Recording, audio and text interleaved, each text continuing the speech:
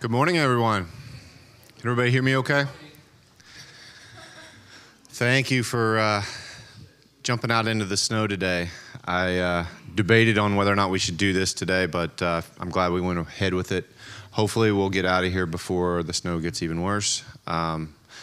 Next weekend was not going to be a good option with Easter to... it's not on? Too far? A little better there. I've introduced myself. My name's Chad Frainer. I'm the Director of Horticulture. I kind of help with the training of the garden guides so that you guys can tour both the gardens and the park. There are a few people who I could not do any of this without the Garden Guide Council, who I just want to introduce and have you stand up for just a second so people can recognize who you are. They help me do everything. They do everything for me. Be honest. Estelle Houston, she's our garden chair. Darlene Trusty is right next to her. Darlene helps out with giving us imagery for everything that we go through on our training tours. Oren Cooley, down here on the front. Oren's our resident docent as well as garden guide, so he helps to transition between the two, and it works beautifully. Oren's going to be giving a little presentation later on, and also a tour as well at 12:30 for those interested. Did everybody get an itinerary that was out on the table? Talk about the timing that we're going to go through here today. To start off, I just want to give a few announcements of some of the things that have changed this year, or there will be changing. It's incredible right now. The garden is growing. I mean, not just, obviously we can't go outside of our 52-acre footprint up on top here, but the amount of space that we're gardening on those 52 acres has increased dramatically in the last 2 years. It's exciting. It also gives us the opportunity to share it with others more than we have in the past. The gardens are more prominently displayed in Newfields marketing and promotion. So it's an exciting time to be here. Those of you who have been here for 20, 25 years, I see Ellen just came in, that you can see the changes that have evolved and where we're headed right now. It is very exciting. The one thing I do want to mention is the museum hours that will be changing here. They start April 1st. They've tried to utilize the best times where more people can be invited to the museum.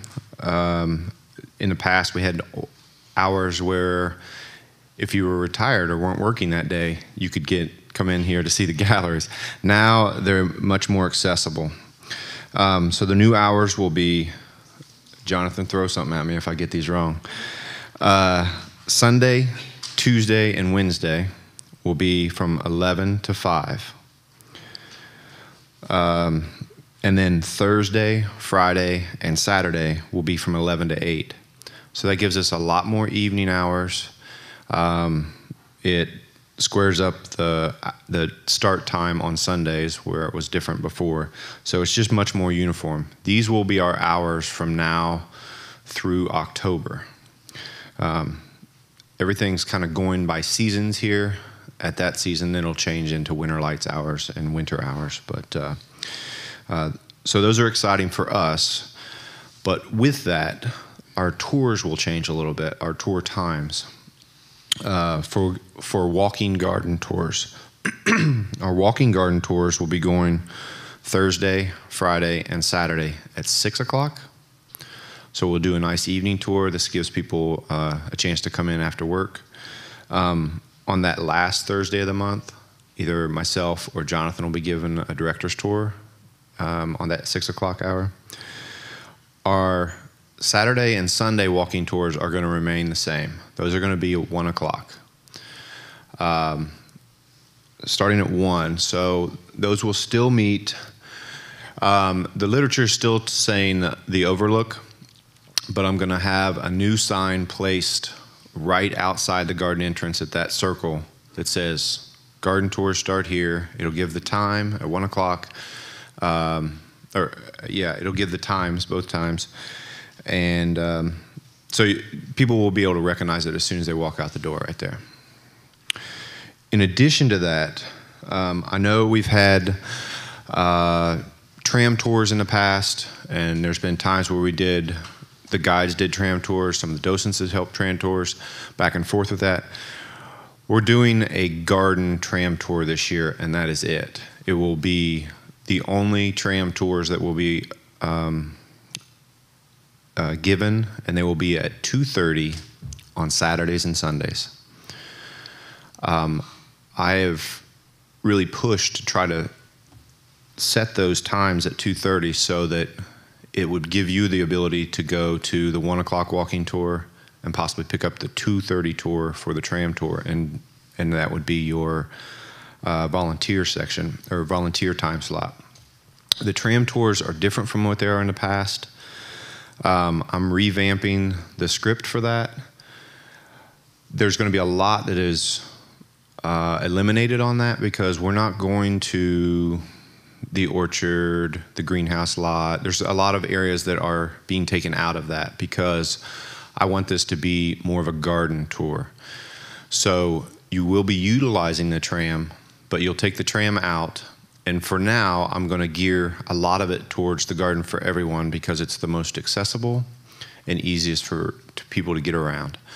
But if during the season you're the guide that day and you decide, you know what, the formal garden is incredible today, or the Four Seasons garden, we have the tram driver stop, you actually get off the tour, you walk into the gardens, and I want to spend at least 20 minutes in one of the gardens discussing what's blooming or something about the garden.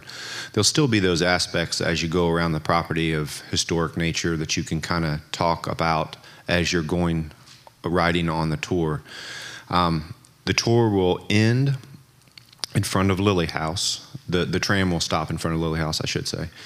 And then to finalize it, you will take the group, walk them from the front of Lily House to the beer garden. And then they will have the opportunity to go in and get a drink or an item of food. That's part of it. This is a ticketed tram, so they have to buy a ticket for it. And they will have an opportunity to buy that. And they can stay there if they like, but at 3:30, the tram leaves to come back, and that's the end of your responsibilities as well, to get them back over here. And I will be giving specific tram tours on my April training dates. The first two training dates, all the training dates are on the back of your itinerary today. So those April dates will be me. I'm going to talk about the tram, and we're going to take a tram tour. That day will probably be a little bit longer than some of the trainings normally, just because there's so much to cover. So I will try to do the tram, but also show you some of the highlights. This year, I was debating on having a tour today. And then as we got a little closer and a little closer, I'm like, nah, this is not going to work, because we're having a real spring. Everything's peaking up. There's a few things blooming, but next week it's going to explode. The temperatures are going up. We're going to have moisture. And I was just talking to Jamie this morning. She's going to give you a presentation on the details of spring plantings. But we have over 30,000 annuals that are getting ready to get put into the garden, placed along with the bulbs and the other bedding spaces. So a lot to see, a lot of color. It's going to be pretty spectacular. Let's see, I kind of went through all of that through memory, so I'm looking at my notes to make sure I didn't forget anything. There is one thing I will mention, Bloomstruck, which is you can sponsor a container. So you'll see there has been one sponsored in the Garden Guide's behalf. The container, right, this one's right by the steps at the front entrance here. So if you come up out of the steps of the garage, there's a container right there, and it will say, in recognition of the Garden Guides. Somebody anonymously gave this to you guys because you were awesome. So I will pass this on to Estelle, but that's something that's going throughout the property for both spring and summer. So you'll see that in the containers as well as, so a sponsorship with that. The one other thing I wanted to mention is Jonathan and I had a conversation the other week, and we want to offer the garden guides. We have a horticulture symposium every year in February that I really would love to see your guys' attendance at. So in order to do that, we're going to have the opportunity for you guys to come in at 50% off, at half price. It's really nice. One caveat on this: certified guides, because that's the incentive to take that final tour with Oren or myself or somebody else and get certified. It's not that scary. Excuse me. Oren's not a scary guy.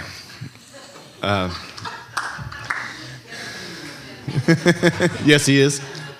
Does he frown when you miss a plant or something? We were getting less people taking the test when I was doing the tour, so I don't know why I'm so scary, but I can forget a name just like anybody else, even more so these days. But I hope that that gives you a little bit more incentive. It's a great symposium every year, really great information, and fun day. It's an entire day-long symposium with lunch included. So I encourage you to think about that for next February. We'll be doing another one. I want to try to stay on schedule. I'll be giving some other announcements later on in the afternoon at the end of this, just to make sure everything gets covered. Are there any questions before we bring in some of the speakers to talk? No? Excellent. Well, I'd like to introduce, well, many of you know him. Jonathan Wright is our Deputy Director, Ruth Lilly Deputy Director of Horticulture and Natural Resources. Jonathan's going to give you a broad overview of spring and then some of the things to come. So, thank you. I am not going to do that. Good morning, everyone. And great to see all of you in here. Thank you for joining us on a cold, snowy morning.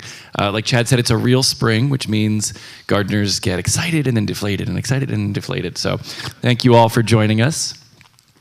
I just wanted to give you a quick overview of our first season that we're going to launch into this year with all of your help. And you should start seeing billboards around town. You should start seeing ads through social media and on Facebook. You should hear us on the radio.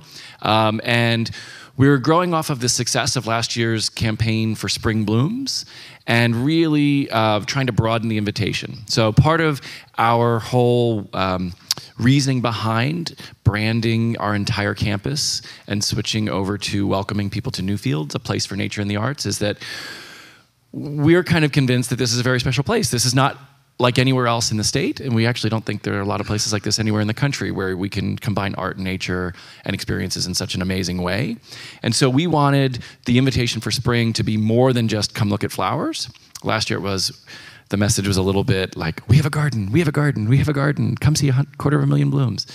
And this year, all of the imagery that you'll see is very floral centric. And I think hopefully we're taking a bet that for most people, spring means flowers.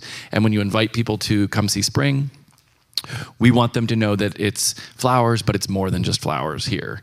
And so you'll see some crazy billboards around town. There'll be some incredible social media ads that are targeted for what's happening that week, what's going on at that exact time.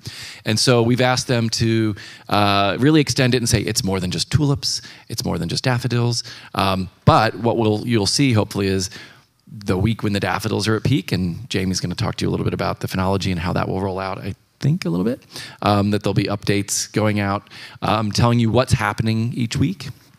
And our social media team and our marketing team is going to run ads that are appropriate. So when the daffodils are at peak, you're probably going to see an ad that has lots of daffodils in it that says, the daffodils are blooming now. And by now, we mean hurry. And we're really going to try and create a sense of urgency around what's blooming each week to get people here to see them. But we know that here at Newfields, it's more than we're the garden folks, so it's really about the garden to us. But there are also incredible things happening in the galleries. So you'll see ads for art exhibitions that are opening inside. This year we have 2 exciting openings during spring. One of them is a crazy hat exhibition called Best Ben, the Mad Hatter of Chicago. And for those of you who haven't heard of this exhibition, think crazy, many nature-inspired hats that are fanciful, that have like cabbages and butterflies and stuffed puppy dog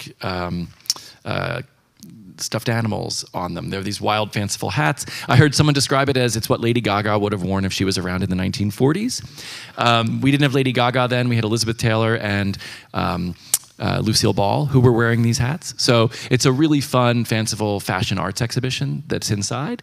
And then that's in April. And then in May, we have Collecting Contemporaries opening, which is the largest collection of works on paper ever gifted to the IMA. So this is works from the K. Cook and the Wolfe families have donated to us. And there's some really big name pieces in this collection. There are Warhol and a few other really big pieces. So that opens in May. So as things are unfolding in the garden, things are unfolding in the galleries. And that's something that throughout any season when people are here, we are the experts in the garden, and we really love and we are so grateful to have all of you help us host our guests when they're here. That's something that we're really big on, and I don't have to tell all of you that. You do that every time you give a tour, which is you make our guests feel special and welcome, and they're getting a really unique experience when they're here and they're out on a tour with us. And that's the time that they're spending with us. But it's also, as Chad said, paying attention and sort of feeling out who your guests are, who the people are on your tours or that you encounter when you're out on your tour. And if they take an interest in something, and Oren's going to lead an amazing tour later. I'm sorry I can't join you for that later, but I'm going to join your next one that you give. So if there are connections that you can make to things inside, encourage them to either come inside and see something in the gallery, or if they liked some of the native wildflowers, encourage them to head down to the park and really let them know about all that we have to offer. Chad mentioned the evening hours. This is something I'm very excited about. Rather than just saying we're open late during spring, we've actually shifted that our hours are going to be seasonal moving forward. So from April through October, we're going to be open late on Friday, Saturday, Thursday, Friday, and Saturday evenings. So what we're doing is we've shaved an hour off of Thursday nights. And for those of you who have come on Thursday nights, there's usually about 4 people here between 8 and 9 p.m. And so despite everyone saying, we love that it's open so late, we love that it's open so late, all of our data show that people come from 6 to 8 and then they head home. And so why not shave that hour off, let our staff go home a little earlier, and then add that hour on a night when people will actually come and use it. So we're really excited. I don't have the numbers off the top of my head, but by making this shift in hours, we're open a total, it's weeks of extra hours open for the public because of this shift. So I'm really hoping that being accessible and open to people will be a plus. This is the one ad that I love. So you'll see this with a lot of different flowers. We've highlighted daffodils and tulips and poppies and all sorts of things with these ads that will be hopefully very well timed. Jamie and I are optimistic about that. So a quick overview of spring, and a note for all of you that another thing that I think is exciting, rather than the garden just being this little tear-off sheet of paper that gets given to our guests with their museum map, we're really trying to embrace the idea once and for all, yay, we're getting there, that this is an amazing, extraordinary place that has a lot to offer, and you're no longer going to get a museum map or a garden map or a park map. You get one map booklet that has everything you want in it with tabs. And so the first page when you open will have our seasonal sort of highlights. So the first page this year is going to say, hello spring, and it'll tell you everything that's happening inside and out, sort of in a big picture. And then you can go through floors of the galleries. It'll highlight works of art or shows that are opening. And when you get to the garden or the park, it'll highlight what's going on in the garden. So I'm very excited about this. So a big level picture for this, it'll just tell you sort of what's going on, that there's something happening in the greenhouse, that there is a beer garden out there if you want something to eat or drink or a snack. In this case, this spring, we have Inspired by Spring, which is an exhibition of photographs taken last spring throughout the garden by our staff and a longtime volunteer. So that's harkening back to last spring, and that's the whole second floor of Lily is open, or a couple of the galleries on the second floor of Lily, so people can stroll up, see the images of last spring, and look out the windows and enjoy seeing out to this year. And then featured flowers. This is, if anybody has a better way of calling this out for next year, please help us, because I struggled over that. But what we wanted to do was, we knew we couldn't call out every single place in the garden that has something amazing happening, but we wanted to sort of do those icons of, if you're new here or you haven't been back in a while, what are the places we should wander through the garden to hit? So these icons show all of the places that those 30,000 annuals, 30,000 plus annuals, and 130,000 bulbs that our team planted in the fall. I think they're led by a crazy person. But these are sort of the main areas that we don't want people to miss. And last year, we really encouraged people during spring. We really had a prescribed path. We actually put signs out that said, go this way, go this way, go this way. Our feedback showed that people loved taking the sort of off the beaten track, but they didn't necessarily follow that path. So we will probably very much we will have people out to guide and greet you and sort of say, oh, if you haven't been in a while, we suggest you take this path. But we're not going to map a route that you have to take. And we hope that people will wander and explore. And as you all are really good at telling them, please walk on the grass. This is one of those crazy over-the-top hats from Best Ben, just to show you what's going on inside. Now, this is a different kind of nature, and if people want to enjoy bringing their dogs here, we welcome them to bring their dogs to the park. But what I love is that if you notice, even the dog is wearing a hat in the crazy hat, and it's filled with flowers and grasses and plants. So a lot of these hats have a nature theme. I haven't seen them all firsthand yet, but I'm really excited about that. This is a famous photograph from the Kay Cook and Walter Wolf exhibition that we're very excited about. It's a great show. And then later in the season, I think you've all seen the blue snail in Ephraimson. Since this isn't just about spring today, I wanted to give you a little heads up about what else is going on. Later this year, we have an invasion happening. So we have hundreds of sculptures that are made out of recycled plastic, like the blue snail in the lobby, in the Ephraimson Entry Pavilion. They're all vivid, bright colors, and they are a purposefully disarming piece of work by an artist group out of Italy called the Cracking Art Group. Cracking is actually the process of when you break down material to make plastic. It's a part of the scientific process, or the production process. They want to draw attention in a fun and disarming way to a lot of issues that are very pressing about our use as humans of natural resources, the proliferation of plastics, what we've done to the planet with using all this plastic, and invasive species, and how sort of the balance is sometimes out of control. So they build these oversized animals and they drop them in places where the public are, and they play with that balance, and they want people to think about it. So they've got some really great messages behind each of the pieces that they've created. And for the first time ever, we're going to have an exhibition that is in the galleries and out in our outdoor galleries in the garden. And so you will see hundreds of these animals everywhere. So we've got the big blue snail in the foyer. His friends are on their way. They're just really, really slow. There will be dozens more of different sizes that will be climbing the glass, the walls, the columns, all around the Ephraimson Entry Pavilion, inside and out. When you go up the escalators into the gallery, it's going to be a giant, you're going to be like inside an aquarium with dozens and dozens of giant colorful fish hanging from the ceiling. When you go into the Pulliam Great Hall, you're going to be stared at by it went right out of my head. What do you call on land? Penguins have a different name in a herd or in a group on land. Anybody know? Anyway, in water they have one name, and on land they have another. But you'll be stared at by a group of penguins from the gallery balconies looking down at you. And then as you go out into the garden, you'll follow a snail or two out, and there'll be a big giant spiral of snails on the tennis court lawn. A group of meerkats will be staring at you from behind the hedges and above the arbors in the formal garden. I'm sure the brides are going to love me. There will be wolves standing sentry in a boulevard down the middle of the LA, giant elephant holding up the house below Lily, bears picking apples in the orchard, giant floating frogs in the fountain at the far end of the alley, flock of birds in the beer garden. They're everywhere. And the idea is that we want you to get out and explore the garden. And this is a very disarming way to talk about something quite serious. So we're really excited about it. This group of artists, it's the first time they've done anything in museums in the US, but they've done some pretty impressive work internationally at Art Basel and something. So Charles is still convinced that people are going to yell at him and say it's not art, but he's willing to take it. This is just one of the sketches to give you an idea that there are a lot of them on their way, and it should be really fun and very playful. So the theme of this summer is that we're using the title of the exhibition, which is Summer Wonderland, Spectacular Creatures. And we want people to come and enjoy Summer Wonderland here, which rolls out with everything that we're doing with our fabulous garden, with our seasonal plantings, and then through other programming throughout the summer. This is the bears in the orchard.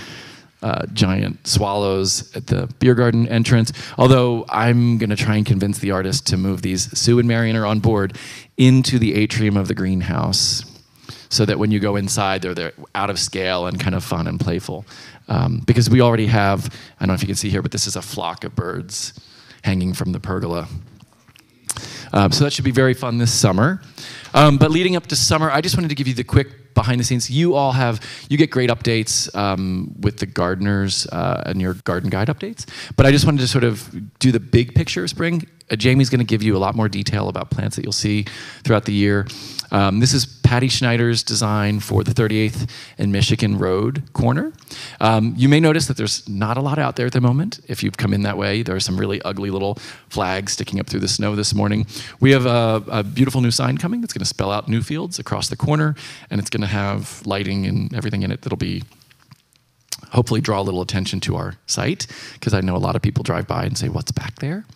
And Patty's trying to fight that with flowers, which is great. So bright, vivid, saturated colors. And again, you all know this, but the theme of the spring is really that we want a continual display of color and bloom. So Patty's planted early, mid, and late season tulips with some early daffs, and then some later bulbs with the Camassia and the allium, so that we should have color there for a long period of the spring. Patty's a master with color, as you know. Our lead master of color, Irvin Etienne, this is his design for Noni's garden. So Noni Kraus was known to be cheery and bright and very warm and welcoming person. So Irvin always does bright and cheery colors there to kind of bring that mood and that tone and greet our guests that way. And this, I think, is just fantastic. I mean, it's hard to go wrong with blue and yellow, but really typical of Irvin. He picked some very strong, solid colors that are very vivid and very saturated. And again, from early season with the hyacinths, right on through the daffodils, and then multiple tulips that you have that progression of bloom. But what you're going to start to see a hint of here is what our team is our masters at, which is creating rich combinations that bloom in succession, so that you won't ever find a time when all of this is blooming at once. You all know that, you're gardeners. But what you will have is this beautiful color palette will extend over the whole season, and things like nemesias, and wait till you see, I've just heard that the Iceland poppies were beautifully grown for us, and they look amazing this year, so they're already blooming apparently. I didn't think they'd be blooming until into May, but that's because I always started with really little plants. Irvin's like, oh, go big. So he's buying big, fully grown plants that these will be gorgeous. So you'll have a lot of cool season annuals that Jamie's going to go through, like the ranunculus and the nemesias, but then a lot of ornamental edibles, so kales and mustard greens and other edibles to really bring some richness of foliage texture into the combinations. Just so, because Irvin, I think, likes to mess with me, I would not have guessed this as Irvin's design, because I think of him usually as really strong, rich, saturated colors. And here, this is his combination for the Sutphen fountain beds. And so I'm guessing, knowing Irvin, that he probably started with one of these plants and then started playing off of all the colors, because I think this sort of beautiful muted, these pastel peaches, and then, you know, to give it a little Irvin kick, he's got the black and the dark purple in there to really punch it up. Again, Nemesias, if you haven't seen them or grown them, we used a number of them last year. They were quite beautiful. They come in a wide range of colors. Some of the flowers are quite small and in clusters, and some of the flowers are a little larger. Jamie will go through it with you, but everything, of course, will be labeled, so you'll be able to find the exact name of all these varieties of things like the wallflowers, which are wonderful and incredibly fragrant. So these rich combinations will really assure, because they've thought everything through, that we'll have color on the very beginning of spring right through into early summer. I believe these are the bridge pots. Is that right, Jamie?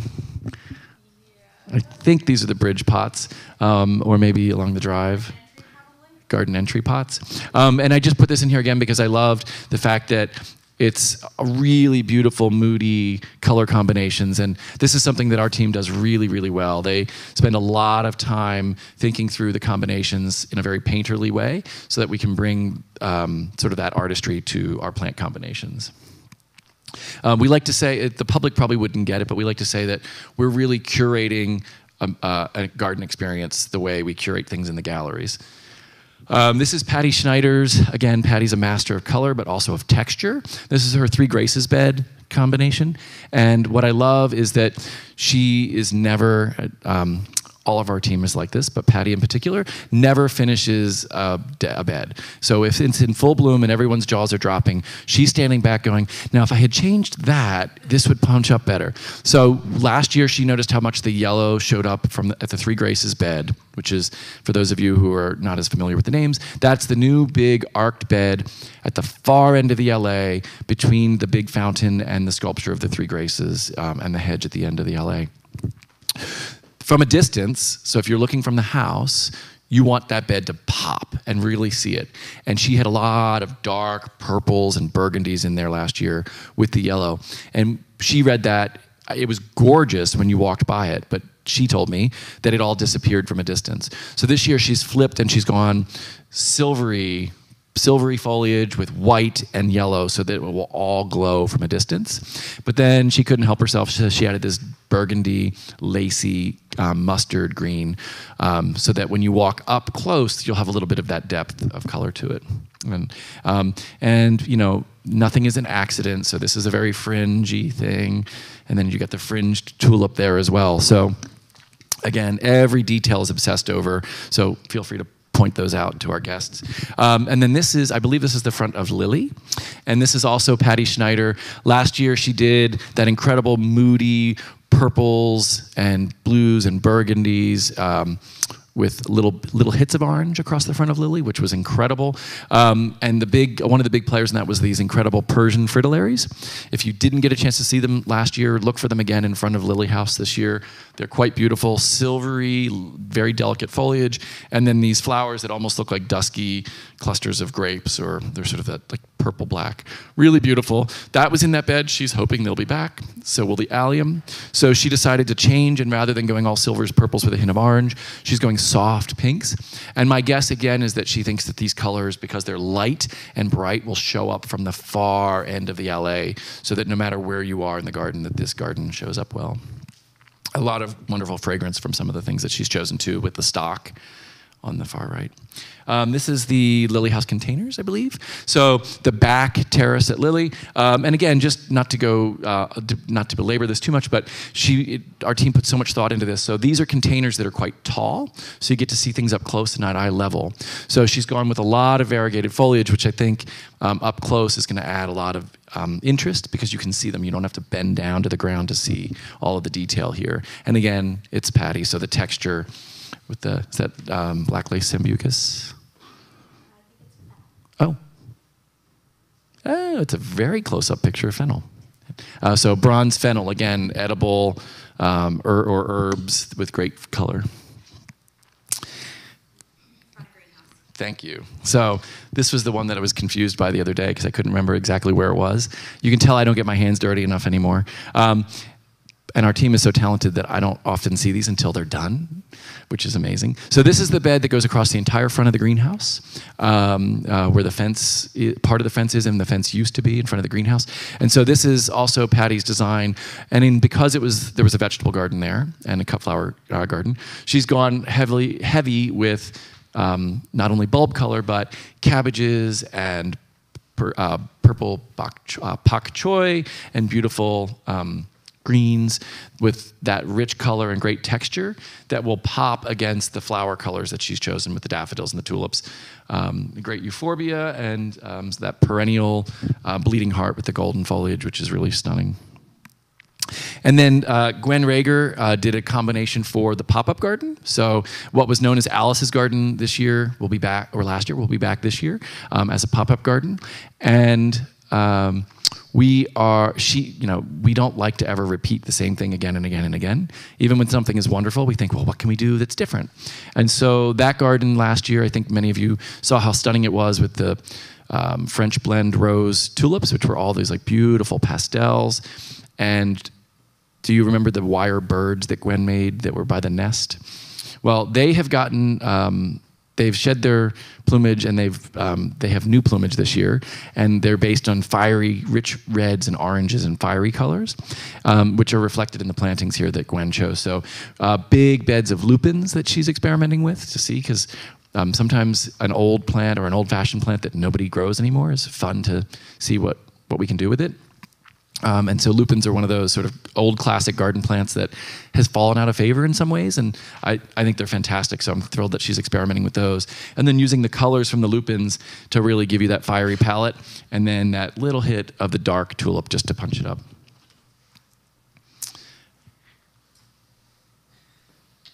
I'm quizzing Jamie. So another combination that our team put together just to give you... Thank you.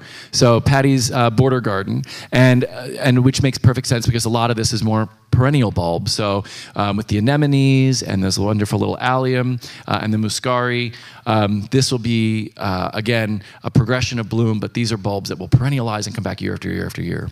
So one of the big questions that I keep getting is, you planted 150,000 bulbs last year. What happened to all of those? And the answer is most of them stayed in the ground. We pulled out around 60,000 annual bulbs that were put in very sort of pockets of color, but that means 90,000 bulbs were permanent and stayed in the ground. We added 130,000 new bulbs this year. More of them are perennial than last year. So every year we're ratcheting up the number of bulbs that will stay permanently in the garden, and hopefully will be here for years to come. So I'm thinking next year, what, 500,000 blooms? So I'll turn it back over to Chad at that point, and I'll be around for a little bit if anybody has questions. Thank you, Jonathan. Appreciate it. Any questions to that point? I know there's a lot he covered. I just want to introduce our next speaker, Chandler Bryant, who many of you know. He is the manager of the Art and Nature Park. He's going to talk a little bit, give some updates on what's going on in the park.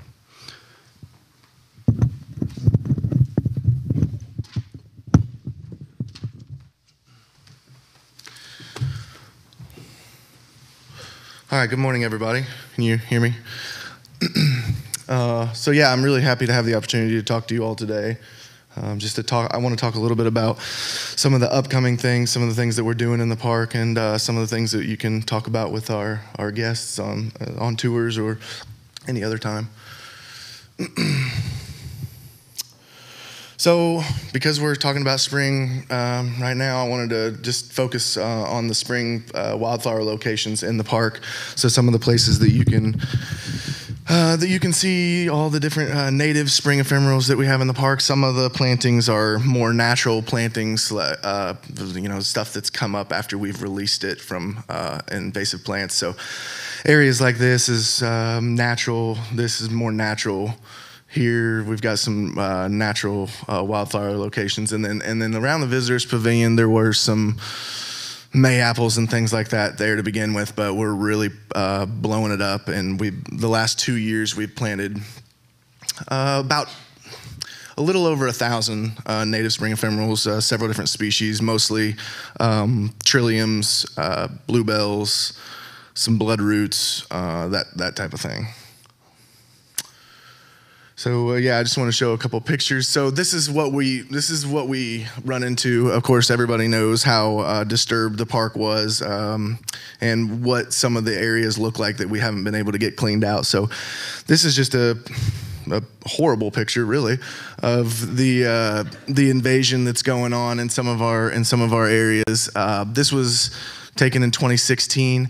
A few days after this, we had a lily volunteer group come through and clear all the honeysuckle, and then we actually treated the euonymus in late fall.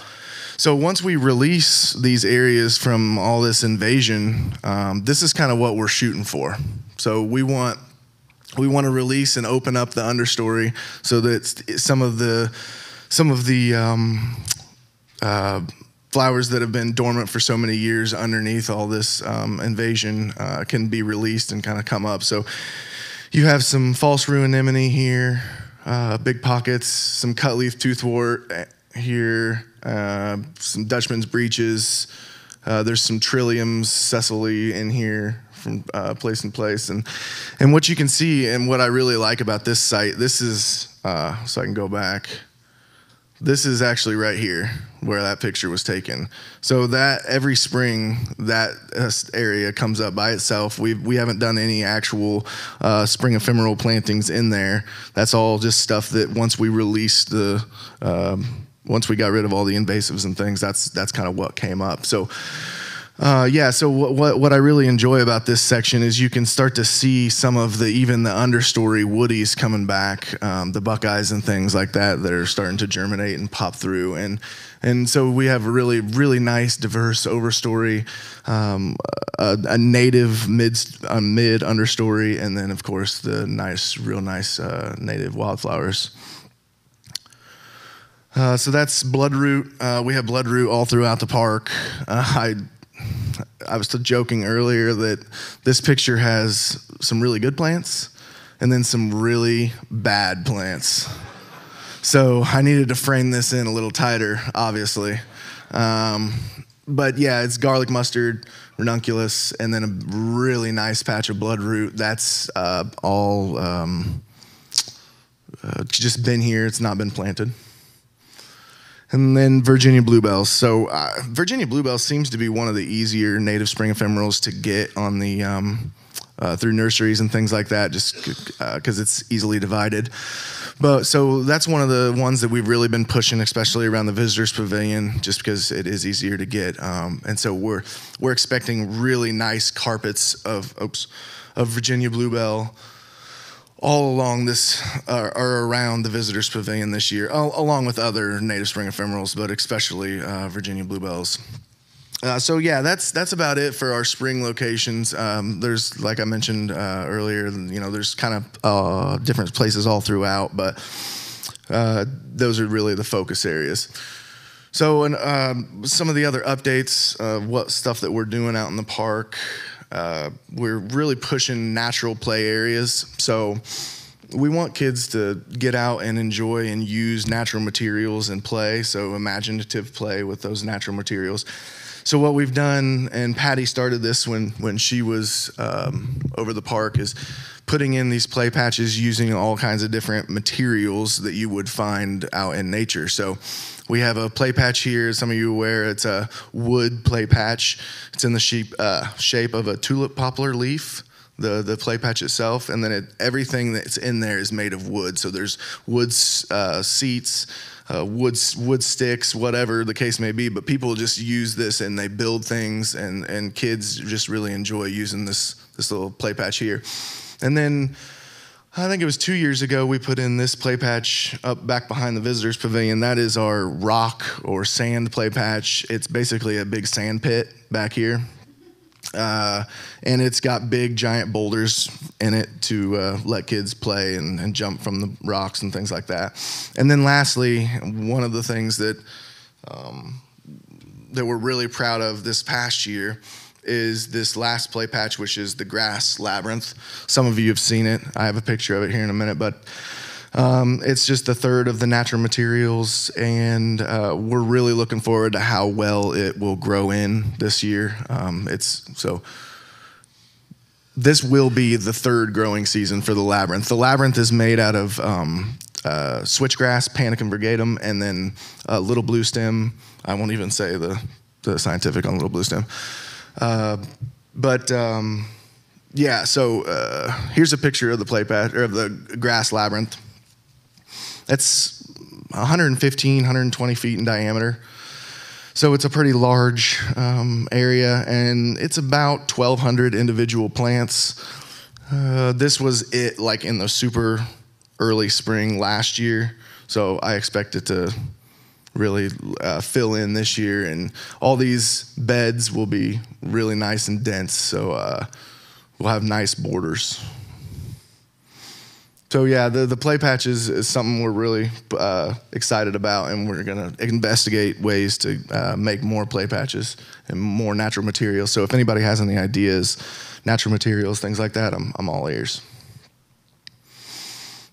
Okay, another thing that we're really trying to push in the park is all the wildlife viewing opportunities. So we want our guests to be able to come and engage with the wildlife, so not necessarily be real close to them, but just understand what it is that they're looking at, what it is that they're watching, what it is that they're seeing, and try to educate as much as possible. So like here at the viewing stations near Stratham Pier, we have viewing stations. They're similar to ones that you might see at a national park or something like that. They're free, of course. And they overlook artificial basking structure that we've put in the lake. So by artificial basking structure, I mean logs that we've pushed out into the lake and sort of tethered to the bottom of the lake that just float along. They rise when the lake rises and they fall when the lake falls. But within 3 days of putting those logs in this area, they were completely lined with turtles. So from this viewing station here, you have a really good opportunity to view the turtles, and then there's identification signage at this location so that you can, when people are looking through the viewing stations, they can learn what it is that they're looking at. Another area that we're really trying to increase engagement is the visitors pavilion. So like I mentioned earlier, we have those native spring ephemeral plantings all around the visitors pavilion, but also we've put in bird feeding station at the visitors pavilion. So it's basically just a really nice bird feeding station with 6 different types of feeders, 4 different types of food for the birds. And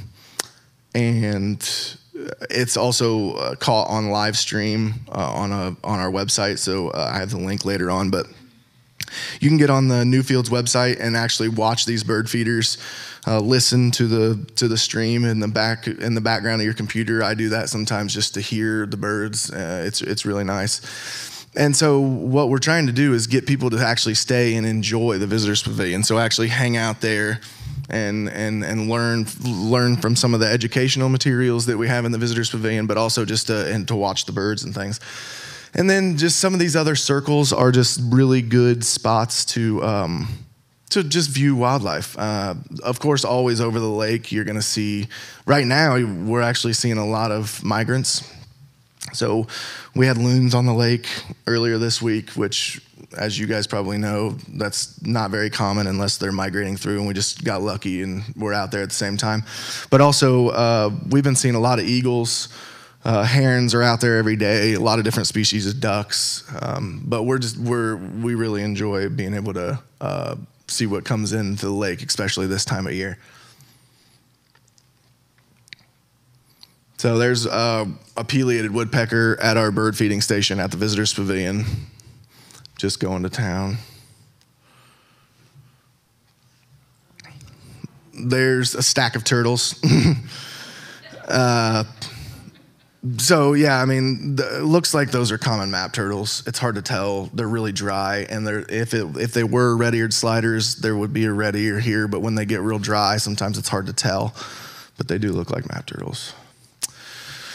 Okay, so last couple things I wanted to mention. Right now, and for the foreseeable future, we have a path closure in the park. So we've actually installed chain link fencing on each side of this closure through here.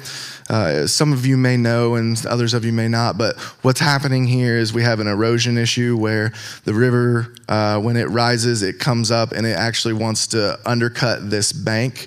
This bank is basically a high portion of overburden where when they were quarrying this site, they pushed overburden up on top of this berm so that they could keep the river at bay. Well, the river wants to access this floodplain easier, and so what it wants to do is kind of undercut this embankment here and have easier access to just flow in. So we're working on solutions for shoring that up. We're working on solutions on how do we get the path open. So we have an engineering firm that we're working with right now, Christopher Burke Engineering, to try and identify those solutions. We'll know more here in the near future, but for at least for the foreseeable future, the path will be closed around the lake and there will be no complete access. What I do want to mention though is we still encourage our guests to go back behind the lake, but they won't be able to make it all the way through. So some of you know, some of you don't. There is a path that runs back here and then it splits. And then I'm sorry that it cut it off here. I'm really sorry about that. But the path splits and it allows guests to kind of walk up and around and then come back. So it's sort of a loop. It's not what our guests are going to want, I can tell you that. But it is an opportunity to get back there and see some of the really nice big trees that are back in there. There's a really fabulous Osage orange about right here. It's the only one on the property. It's large and it does drop the Osage orange fruit. So yeah, like I said, we just want to encourage people to stay away from this area as much as possible. We have a lot more signage now. We do have some signage that talks about the issue on either side so that people are educated about what it is that's happening. Any questions about the path? Yeah. This is about the parking lot. Is it open? Good question. Yes, I was just about to bring that up. So the parking lot is not open yet, but Citizens is working on building us a turnaround so that we can have our guests enter the Art and Nature Park parking lot, and then when they leave, go under 38th Street, and then there's a new turnaround that they're putting in that allows you to immediately turn back up and take the ramp back up to 38th Street. That ramp is hopefully going to be open by April 1st. That's kind of the deadline that we had hoped that Citizens might accomplish. Sounds like they're on track for that, but we can't be for sure. Yeah. That is correct. Yes. So unfortunately we don't have the museum map, but people are allowed to park in the pump house parking lots and then walk past the garden terrace shack where that security member will give them a sticker for the Fairbanks Park, and then they're allowed to walk down the service drive and cross over into the park. So we're not actually forcing people to walk through the museum now, although they certainly still can walk through the museum and then out. A lot of the reason that we're doing this pump house parking and then walk down is for dog walkers and things like that that want to be able to access the park.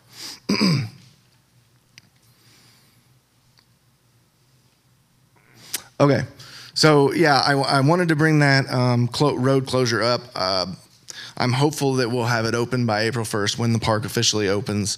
We'll just have to see. So some things to watch for in 2018. In fall 2017, so last fall, we, thanks to, oh my gosh, the name is I lost the name, but thanks to a generous donor, we have the pollinator garden. Oh, sorry. But thanks to a generous donor, we got the money to put in a pollinator garden. It's directly across from Funky Bones. So if you were standing in the road and Funky Bones was on your left, the pollinator garden is right there on your right. It's about a 2,800 square foot area with 3,000 individual plants, 25 different species, all selected for their pollinator qualities, and then also selected to increase the overall bloom time, so we're getting bloom from early to midsummer throughout the fall. Yeah, like I mentioned earlier, the larger and more diverse native spring ephemeral plantings around the Visitors Pavilion. Something else that we're really excited about this summer is a floating habitat island.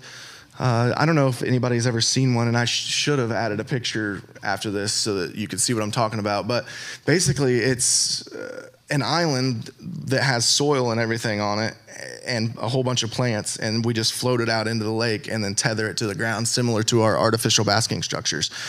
So there'll be a lot of pollinator species on there. So like cardinal flower, black-eyed Susan, echinacea, some of the common ones. And so I talked earlier about how we wanted to continue to increase engagement and interpretation in the park. So we just want, since there's not as much programming going on in the park right now, and there's not anybody out there to interpret every day, what we want to do is find ways to engage and interpret with our guests with nobody around. So a lot of times that's signage, but other times it's just opening vistas and views so that you get people to actually go into certain places in the park or explore certain areas. So we're really working hard on figuring out how we engage without an actual presence. And then I mentioned the live stream of the bird feeders. This summer there will be a stream of inside of a birdhouse as well. It's just a birdhouse that we have near the Visitors Pavilion. We had it last year, and it had a house wren in it. It had 2 successful nests. We're hoping for something like a chickadee or something cool, but house wrens are fine too. And then the nesting platform, which still has nothing on it. The platform itself hasn't had much activity, but we're hopeful with all the sightings of eagles and ospreys and even some of the owl species that may or may not use that platform. We're hopeful that maybe one of these days we'll get somebody home. And then what I'm really excited about, and what some of the park garden guides had asked for, is to do spring tours of the park, so that I can go out with you guys and we can talk about what spring ephemerals that we're seeing, and just talk about what's going to be happening in the park for that summer. So I have the 2 dates. I think Chad had on your schedule or whatever, he has the dates for our walkthroughs, but May 1st at 1, May 3rd at 5:30. Even if you're not a park guide and you just want to check out the park, come and we'll walk and we'll hang out and we'll have a good time, and we'll go around and we'll look at all the plants and see everything that's blooming. It's a really good time of the year for the park, so it should be a good time. Any questions about the park? Yeah. Are there more tree species tags in the plan for the 100 acres? Do you mean like our native tree walk? Well, no, not necessarily. There is a native tree walk. Are you aware of that? There is a native tree walk. So if you go down to the park and grab a park map, it has a 33 species of trees, and you can go and visit all of the 33 of those species, so you can find them all on the map. So that's all we have as far as identification of things right now. I would love to have more in the future. And I think as we continue to add more woodies and things like that, we probably can do that. Yeah, right. I just want to say, I think your signage improvements are great. Thank you. And I think one I heard about in the training for Hello Spring was there's going to be new signage from the nature park up to the garden to give people more warning about That it's paid and everything? closed, the ticketed part. Yeah. Is that right? Well, yeah, I believe so. There is going to be some signage, and maybe even like a folding sign directly in the middle of the bridge. We're going to have to do some things that are like super obvious, because people will just walk right past a lot of signs. So we're going to do our best to identify that. But yes, that is in the plan. Yeah. And then I also wanted to say, wow, that maze, that grass maze. I know. Always kids in that grass maze. Yes. They love it. It's brilliant. Yes, I'm super excited how much kids love it, because I knew it would be a good contemplation space, but I didn't know how much kids would enjoy it. And you're right, it's been amazing. It's been great. Yeah. You have a couple of maps of the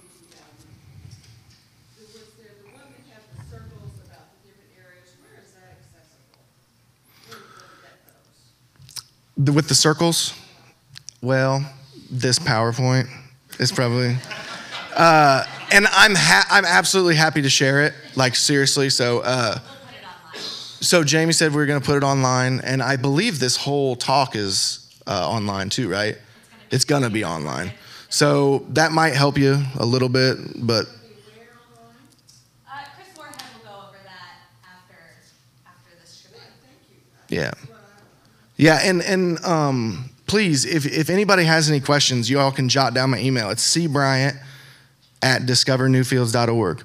If there's ever any questions about the park, feel free. Seriously. Anything else? Anybody? All right, well, thank you guys. Enjoy the rest of your day.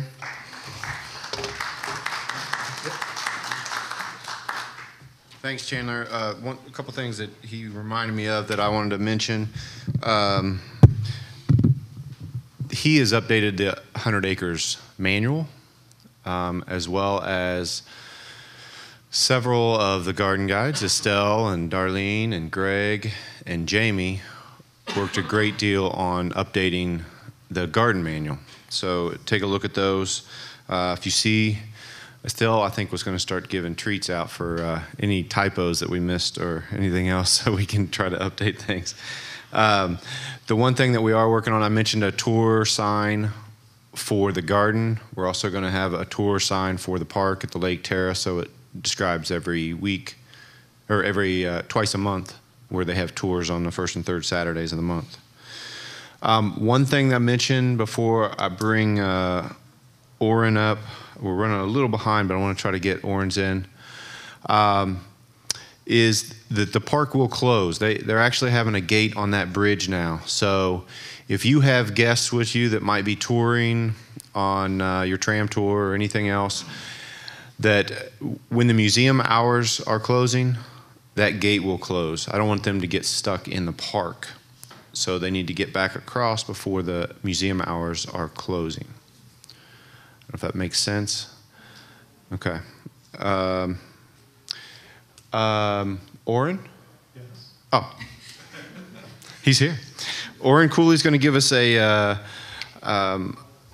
idea of how well the art in the galleries blends with the nature outside in the park and the gardens.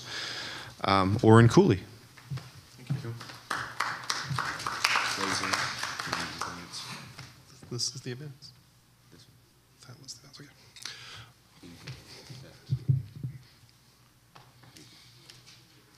Okay. Good morning, and welcome to our new year of Great Garden Tours. On the itinerary, it says that I'm to talk a little bit about the training process. If you're new to our program or thinking about becoming new to our program, the training in some ways is very simple. You come to our meetings, you indicate which of the tours, either the Art and Nature Park or the grounds, that you would like to give the tours. You start studying those materials. You shadow 3 times. You can shadow as much as you want, but at least 3 times, and then you come take a test with Chatter High. So really the test is not scary. I know I've heard differently this morning, but I try to be very friendly. But I do know where you all live, so just in case something's not right. I always like to say with tours, it's really a conversation with a group of people about something you're both very passionate about. It's not the scholarly lecture. It's not a lot of historical data, although those things are important. It's really about engaging the person about these marvelous things that we have here, especially our plant resources. And one of the delights of being the person who helps train is I get to see all the marvelous ways you tell our story, because there's not just one right answer, there are several.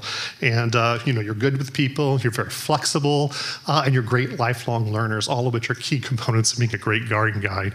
And the other data, the data with plants and the history and our goals, we can train you on that. But those first 3 things are very, very important. Not everyone passes. We've had a couple of people who did not make it through the years. I had one person who could not identify shrubs very well, took the test several times, identified spirea as viburnums, identified fringe trees as viburnums, identified lilacs as viburnums, never identified the viburnum as the viburnum. So every once in a while, that person now helps with the volunteer desk. Perfectly fine way of supporting our gardens too. We need direction of all people, and people answer questions, but most people do extremely well. Well, one of my big speech here today is talk about the connections between the art and our nature here on the grounds. And it all began with the orchid program a year ago. I was asked to put together a tour about orchids and artists, and I did. And the horticulturists loved it very much and asked me to do more of it this year and expand it, and the art docents got involved. And they said, well, can you just put a tour together with some flowers and sort of make some connections?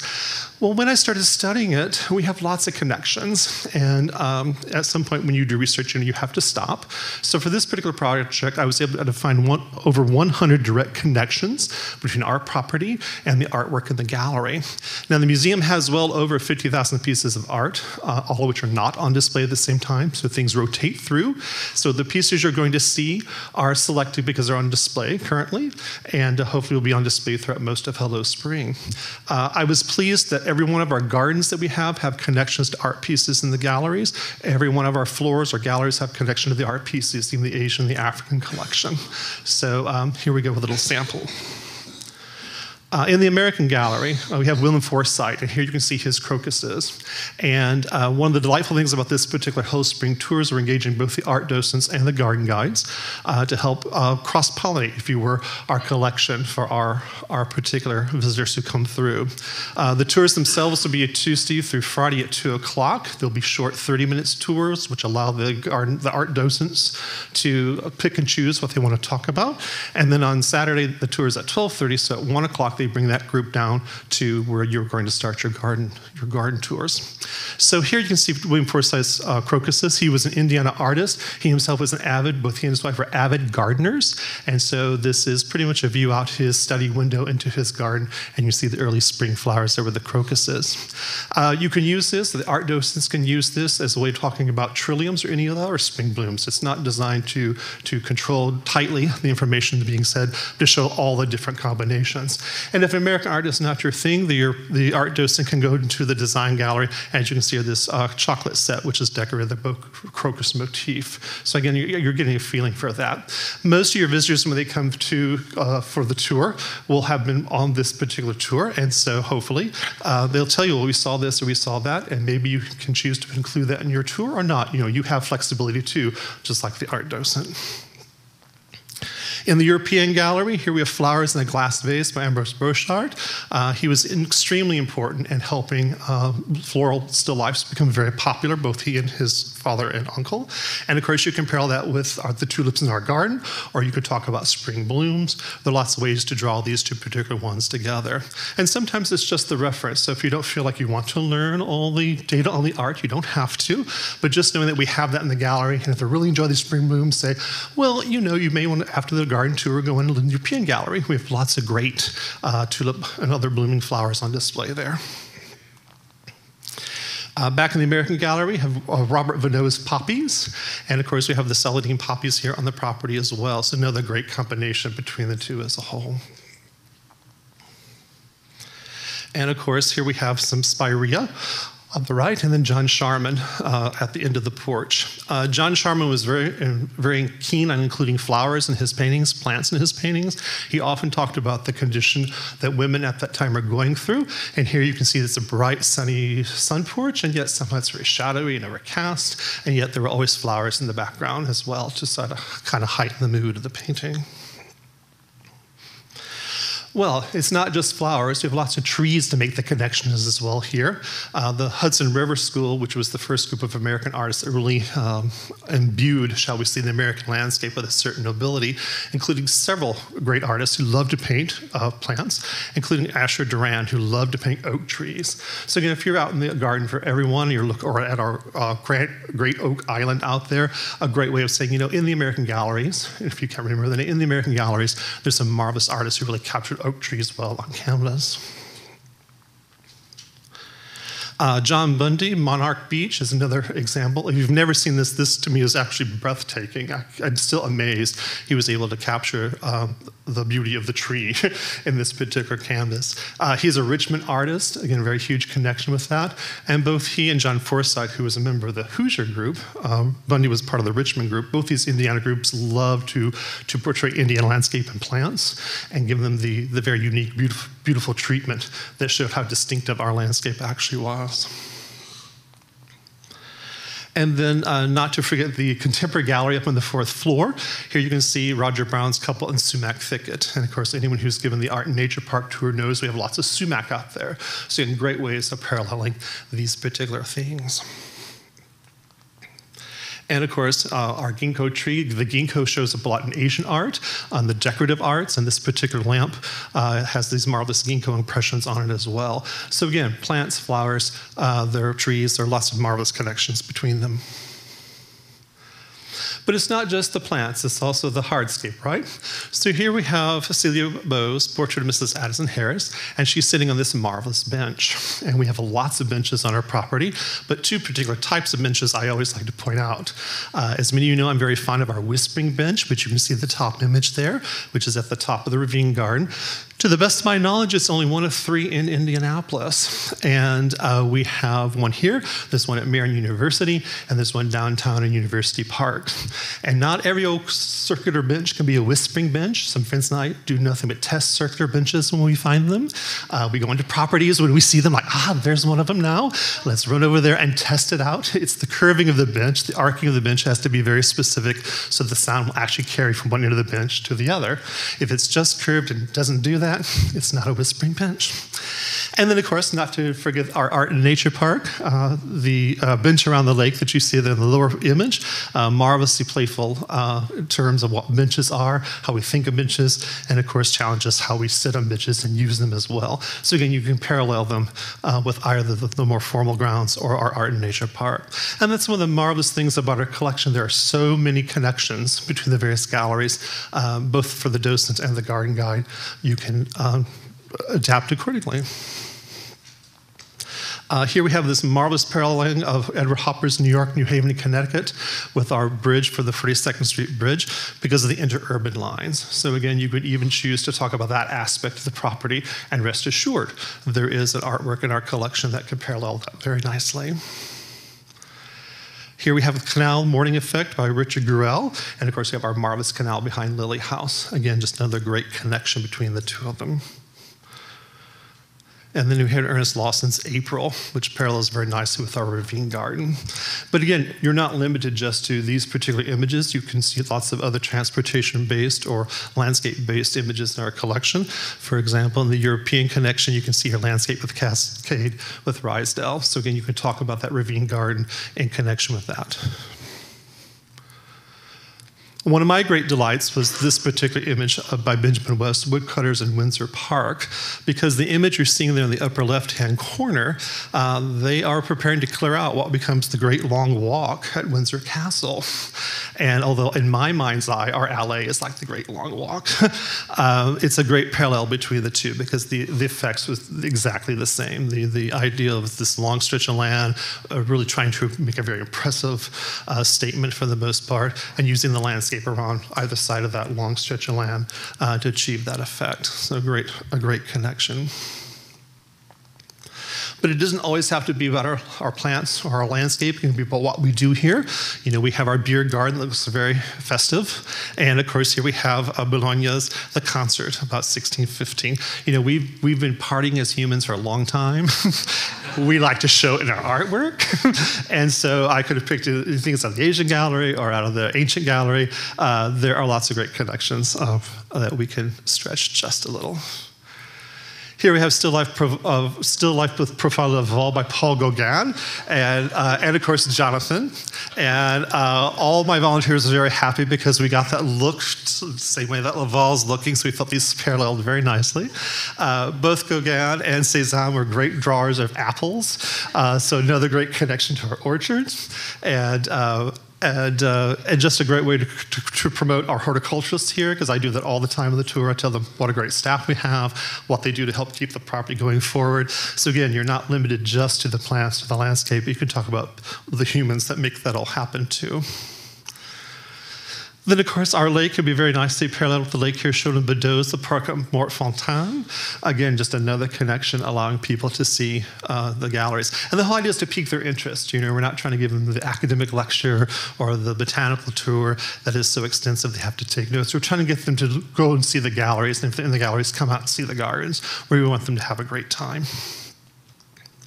And of course, you just heard them talk about turtles. We have lots of turtles in our collection.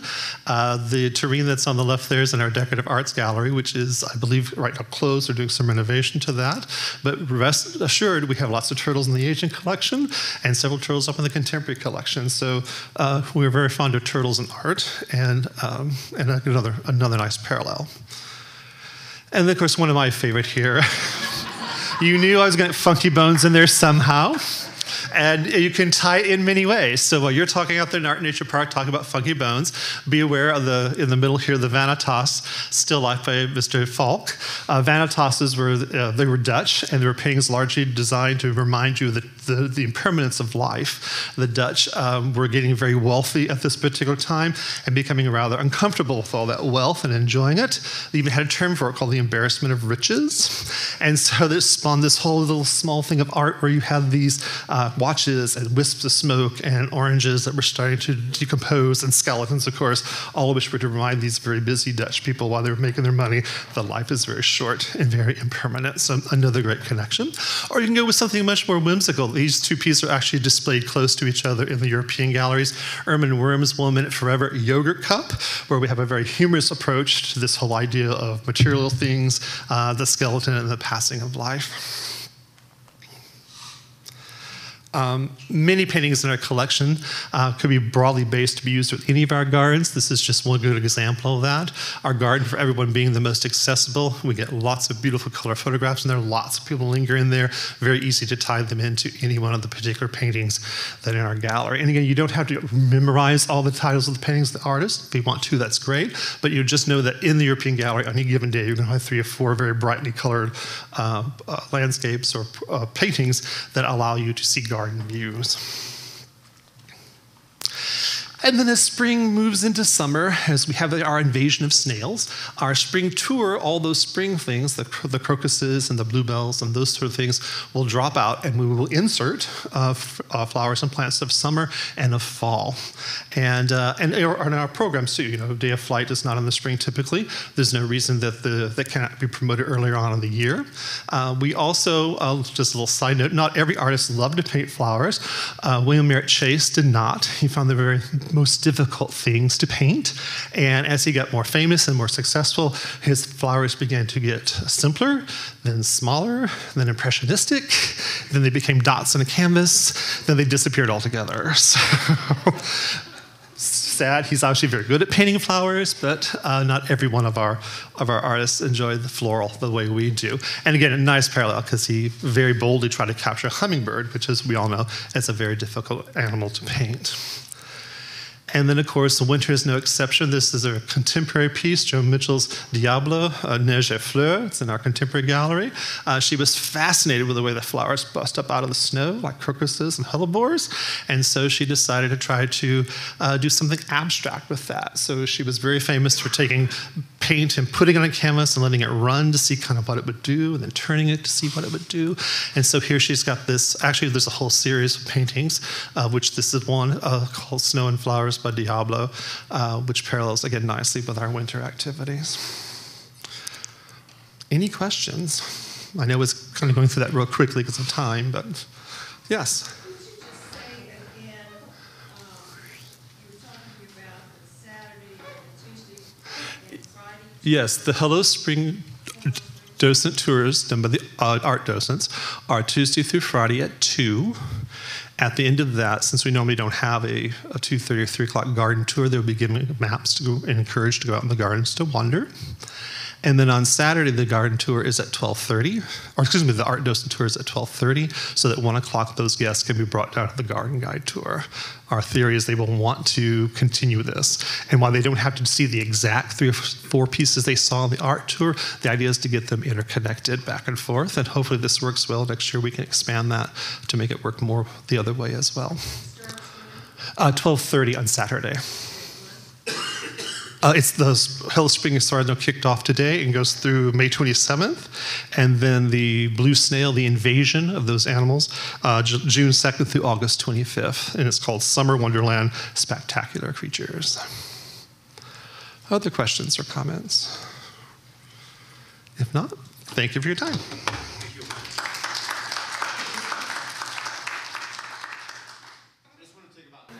I'd like to get started again so we can stay on closer to schedule. I want to bring up Jamie Fry. She is our assistant horticulturalist, but also our plant record specialist. She would probably get about 4 or 5 more titles right after that because she does everything for us. She's great at communicating all of the timing of what's blooming to not just the garden guides, but to the entire museum, marketing, design, everybody. So she's been working a great deal on this and closely with the horticulturalist, so she can give more detail about the plantings. So I will give it to her. Thanks, Chad, and good morning, friends. So this is going to be a whirlwind tour of the plants that we planted for what I'm still calling spring blooms. So we have worked really, really hard, but just so you know, we sort of mentioned this earlier, this PowerPoint, all of my crazy person notes, as well as a recording of today's presentations will be available online. I'm gonna work with Chris Moorhead to get that ready for y'all. So don't feel like you need to take notes right now. If you wanna jot something down that you find really interesting, great. If you just wanna sort of hold on for the ride, we have a lot to go through. So as Chad said, I am the assistant horticulturist and plant record specialist. So what that means is I handle everything from checking the names of all of our plants, because those taxonomists and those crazy people selling all those plants, they like to change stuff up on us. So we're kind of making sure that we are representing the most current, correct name to both you and our guests. So I handle that. I deal with our database because, like the art collections, we have collections too, and they are tracked like the art collections. However, our collections are alive and sort of have a mind of their own. So they decide to move on us, they die on us, they don't just sit where they're stored all nice and polite. So we have to be really good about knowing what we have in our collections, knowing where they came from, and sort of being able to track these things across time. Because we do sort of have the tendency as public gardens to try new things. And if you were at our symposium this last winter, you might have seen Michael Dosman's talk, and he was talking about how, as public gardens, we tend to be the introducers of some naughty plants, all by accident, not on purpose. However, tracking things, that's an important part of our job, because it's good to know where these things came from, and how much we have, or where we might have, if it's something that we need to eradicate from our collections. So I do a lot of the communication to y'all and the rest of our staff here at the museum. You will probably get weekly updates from me. Estelle, do you pass those on? Darlene passes them on. And she does a wonderful job of adding images to them for you, but you will get crazy obsessive lists from me all spring. So originally when we made this talk, I was gonna talk about when the specific flowers bloom, but I think I'm gonna hold off on that for this time because it's all very weather dependent, and you will be getting those weekly updates from me, so you will know when things start to bloom and when to start looking out for them. So let's begin. I am a numbers person because of my job, tracking everything. I deal with the numbers. This is a lot of numbers. They will be on the notes. Don't fret about them. But what I think is really, really cool about this year specifically is we may have planted less bulbs last fall than we did the previous, about 130,000. But we planted a lot more different types of things. So we're gonna have a much more diverse spring show this year. So we had about 99 more different types of bulbs this year than we did last year, and about 50 additional types of annuals this year. So it's gonna be a lot more diverse, a lot more interesting, a lot more depth. So I thought that was really kind of cool. And then, as Jonathan had mentioned, we kept about 70,000 bulbs from spring 2017 in our collection. So every year we're just gonna get to add more and more spring pizzazz. I am also the crazy label lady. So So I am the one who engraves all of our labels. I just sort of wanted to give you a heads up on what you can expect to see in the labels and where you can expect to find them. So all of our display labels, which are the two larger square ones, will have the common name up at the top. I like to include common name because sometimes you can get some sort of more specific information about where the plant is from or something about it, like Imperial Fritillary. And then below that will always be the Latin name. The Latin name is the name that you will hear me use the most. It's the one that's most easily recognized on an international level. It's usually the most botanically correct. And then you'll either see the cultivar name or cultivated name if it's a cultivated plant, or the family name. I like to include family name because you can make some really interesting connections between different types of plants, realizing, oh, I didn't realize that Erysimum was related to broccoli. Like, you make a lot of really interesting connections based on the family. And then for things that are not of a cultivated nature, a named cultivated nature, we also include the native range, because I think that's really interesting information where our plants come from in the wild. I'm actually going to go back. With the labels, you should see most of our bulb labels out already. We have a few stragglers that need to go out, but for the most part, our bulb labels are already out in the garden. You will typically find one label for each plant within sight distance. So if we have two beds very close together, you will often find one of the beds labeled if they have the same plants and the other one not so labeled. We don't want to make our gardens look like a cemetery with all of these little labels in a row. The only place that's really like that is the cutting garden, just because Irvine has so many kinds of tulips in there, it's ridiculous. So I try to limit the amount. You will usually find them in the first incidence as you're going along the path. So like as you're walking up to GFE, take a look to your left, take a look to your right, you'll probably see the label for those plants very, very soon after you approach them. They will always be within a few feet of the path. I do not like to put labels really far back in the bed. So kind of as you're looking for them, keep an eye out in those places because that's where you're most likely to find them. I kind of want to talk about bulbs for a second. So we kind of blanketly call everything bulbs. We planted 130,000 bulbs, but not everything is actually a bulb. Botanically speaking, bulbs are actually fleshy leaf and flower tissue used for energy storage. So in the above, I think it's a hyacinth picture, you can actually see the leaves that are storage around the flower bud. So that is technically, botanically a bulb. But we also plant corms. So corms are these little crocus down at the bottom. And that's actually modified stem tissue. So it's stem tissue that's creating that storage. And it usually has a basal plate and a growing point. More often seen in summer plantings are our tubers, like our dahlias. So that's root tissue that's been modified to store a ton of carbohydrates for all that good energy. And then we also see rhizomes and things like heucheras and iris. And those are root tissues that run laterally along the ground and produce pips, which are the little baby plants.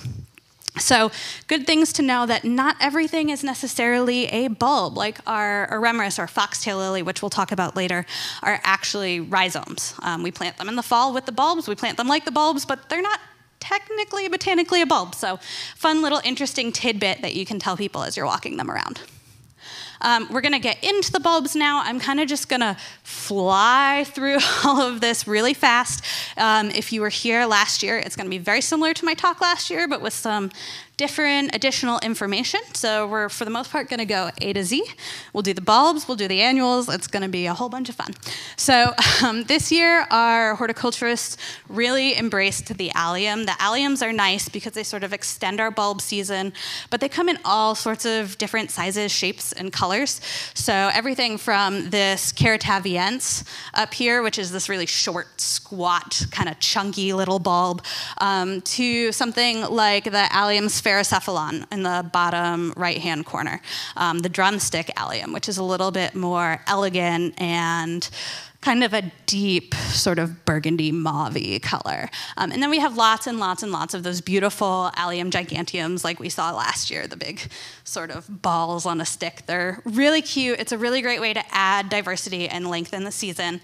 They are relatives to edible onions and garlics, and the scent all comes from a sulfur derivative amino acid called, I think it's cysteine. So that's why they all sort of have that same oniony, garlicky smell that's so traditional for the garlics. We also have anemones. So these guys are actually starting to bloom right now. So anemone blanda, I would love it if somebody could get a good picture of these guys this year. I have not found a good picture of anemone blanda that blows up really well in the landscape. So if you manage to get one, I have a whole bag of Snickers in my desk drawer. I will bribe you with Snickers to find me a good picture of these guys. But it's a really, really sweet little plant.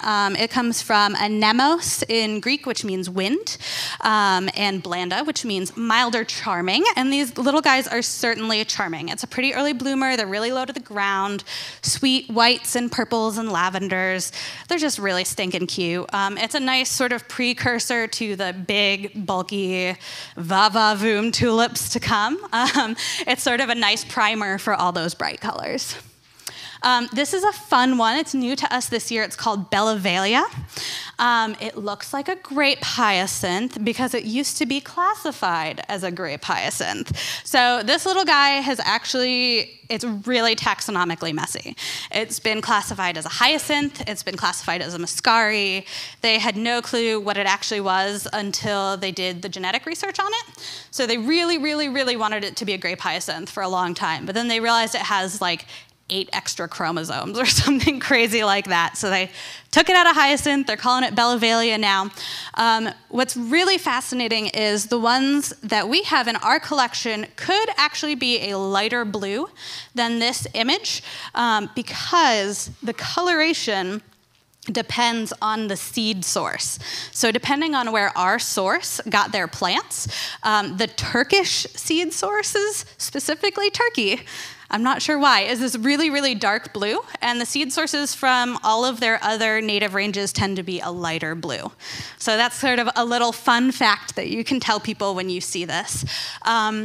You will have access to a list of all of the plants as well as a list with images. So you can sort of see where these little guys are gonna be this spring, and that's really the best way to know that it's these versus a grape hyacinth.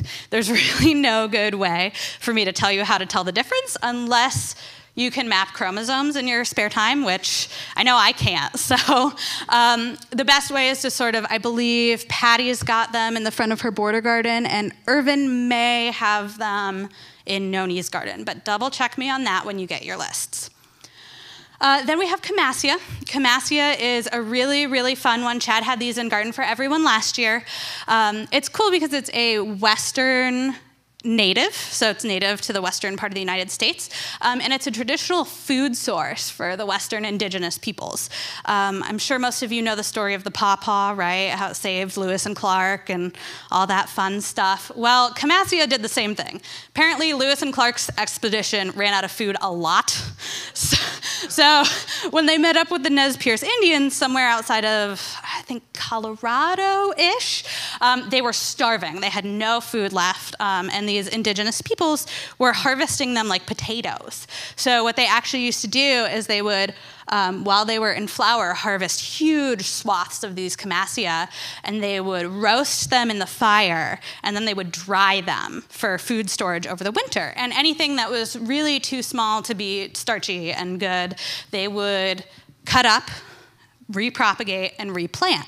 So they were basically doing like modern agriculture with these Camassia. And so when Lewis and Clark stumbled upon them, they're like, here, take these with you. They're starchy, they're good, they'll help feed you and get you through. So this is another one of those sort of great westward exploration plant stories. We have Kyandoxa. So the main Kyandoxa were actually planted a couple years ago. So this is Glory of the Snow. This is a little white one. These are actually blooming now too. So you remember the daffodils by Spider Boy in the rec lawn last year? The big sort of, I can't remember if we were calling it a parterre or it was sort of like a swirl of daffodils in the lawn last year. These are actually planted within that swirl. We didn't see a lot of them last year, but they're up this year and they're really, really darn cute. One of my kind of trickiest things is telling the difference between Kyandoxa and Scilla, which we'll go over Scilla, I think, next. But Kyandoxa tends to be very upward facing, and the actual floral parts, the sexual organs, tend to all be clumped together like a cone in the middle. It also typically has yellow pollen, where a lot of Scillas have blue pollen. So if you're confused between the two, just think about, the Kyandoxa is a closed cone, Kyandoxa closed. But yeah, you should definitely check these out in the rec field when the snow melts, because you won't be able to see them today, but definitely go out there and check them out. And then we have our Scilla. So Scilla is really, really diverse. It comes in all sorts of shapes, colors, and sizes, usually pale blues and pinks. And Scilla is just one of those adorable little harbingers of spring. We have Siberica in our border gardens, Garden for Everyone, at the Three Graces bed. We have Scilla Mishankawana, which is just finishing up now in the very, very back of the southwest border garden, Patty's border garden, as you're walking from Garden Terrace to the Three Graces bed. It's this adorable little blue Scilla that's just covering the ground. It kind of looks like snow melt, although you wouldn't be able to tell today. And like I said before, the Kyandoxa sort of has closed stamens, but you can see here the Scilla is much more open. So if you're not sure how to tell the difference between the two, that's the major difference. And the cool thing about Scilla is a lot of the pollen is blue, and you can actually see that on the bees coming back in early spring. They'll have some blue pollen, and sometimes beekeepers are like, what is going on? What is this? If they're not familiar with it, and a lot of times it's from the Scilla, not an M&M factory, although that happens too. Then we have our crocus. Our crocus are kind of going strong right now. Adorable little guys, real early. By the time you start giving tours, they may be starting to wind down. But fun thing about crocus is the name crocus actually means yolk or saffron, depending on the original language, and it's talking about those stamens. So not the crocus that we necessarily have in the garden, but Crocus sativus is the source for saffron, like the cooking herb. So it has a long tradition in culinary history, but we sort of just get to enjoy them for their pretty purple flowers and their beautiful, beautiful yellow centers, and knowing that spring is coming, even if it's snowing outside. And then we have our Eremeris, or Irameris, depending on how you want to say it. So these guys are foxtail lilies. These will be some of the latest bloomers. I know Irvin's got them in front of the museum building outside of Ephraimson. And Gwen has a bunch of them in Four Seasons. She was telling me the other day that her goal is to get people to stop and wet their pants because they're going to be so pretty. That's what she wants. So they're these really, really tall plumes of color, usually in the whites, yellows, and oranges range. They're kind of finicky. They need really good drainage. So what we did this year, for Gwen's at least, because there were those huge blue trees for winter lights in Four Seasons, we actually planted them in pots in pretty much gravel and covered them up for the winter, uncovered them, and dug them into the ground last week. So they're looking really good. They're looking really, really promising. So look forward to those. This is what I mentioned earlier, is actually a rhizome that we plant in the fall. So this picture on the right, it's like they're these funky little sea creature looking alien things. And then they end up being these beautiful flowers. And then we have our fritillaria. So we all loved those fritillaria persica, these tall purple ones in front of Lily. Both Patty and Gwen are using the white version of that, so it's called Ivory Bells. And it's sort of a whitish green, but the same flower structure. But we have a ton of different fritillaria that went in this year. I think there was 5 or 6. They come in a crazy diverse amount of shapes, sizes, and colors. So one of my favorites up here is Fritillaria meleagris. So it's a European native. It's called checkered lily. Another thing about my labels and my common names is anytime it's not truly botanically what the common name calls it, like checkered lily, it's a Fritillaria, it's not a lily, there will be a hyphen in there. So it's checkered hyphen lily. So if you ever see a common name from me that's got a hyphen in it, or it looks like the words squished together when it shouldn't be, it's because it's not botanically the common name we're calling it. So fun little tip there. These checkered lilies are really, really sweet. They're little bell-shaped flowers, and the Latin name, Fritillaria meleagris, the species comes from meleagris, like the turkey. That's actually the genus name for turkey. And they sort of go hand in hand because of that checkering pattern. So I always thought that was kind of cool. And then this little fritillaria down here is in the overlook. It's Fritillaria michaelovskii. Patty's got some Fritillaria radiana in front of the greenhouse. There are a lot of them out there, and I think you will be really, really surprised at how different they all are from one another and how unique and fun they can all be. Most of them are from sort of the Middle East, Turkey, Kazakhstan, but that meleagris is one of the few European ones. Then we have galanthus. So the galanthus are finishing up right now, but I have to include them.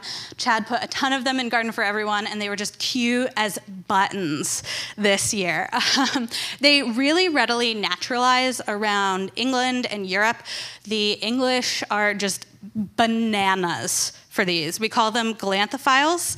There's actually a closeted galanthophile in the audience right now, Jonathan. But like every little variation, every little extra ruffle, every other little green coloration gets galanthophiles super excited. What was interesting is monks actually used to sort of harvest these. They've, for a really long time, been a symbol of chastity and purity, especially in religious circles. And we think that the common name, the snowdrop, comes from a 16th century style of earring called the drop earring. So just, you know, fun little facts for our galanthophile friends. I'm sure we'll be getting more fun little galanthus in the garden if Jonathan has anything to do with it. And then we have our summer snowflakes, our leucojum. We used a lot of leucojum gravidae giant this year. Gravidae giant was named after the Gravidae Manor, which was the place where the horticulturist who found this sort of larger, beefier form worked. Galanthus, the summer snowflake common name, is sort of misleading because it's actually a mid-spring bloomer. And if you're afraid that you're going to get this and galanthus confused, don't be. It's not really even close. The galanthus are finishing blooming now. The leucojum haven't started yet. The leucojum also have much more sort of closed, almost single layer flowers. Unlike the galanthus, has those outer big droopy petals and then the inner bits. And the leucojum tend to be bigger, beefier plants. So these guys are absolutely stunning. They're going to be in that white and yellow bed that Jonathan showed you earlier, that Patty did, up by the Three Graces with all the whites and the blues and the yellows. It's going to be pretty cool.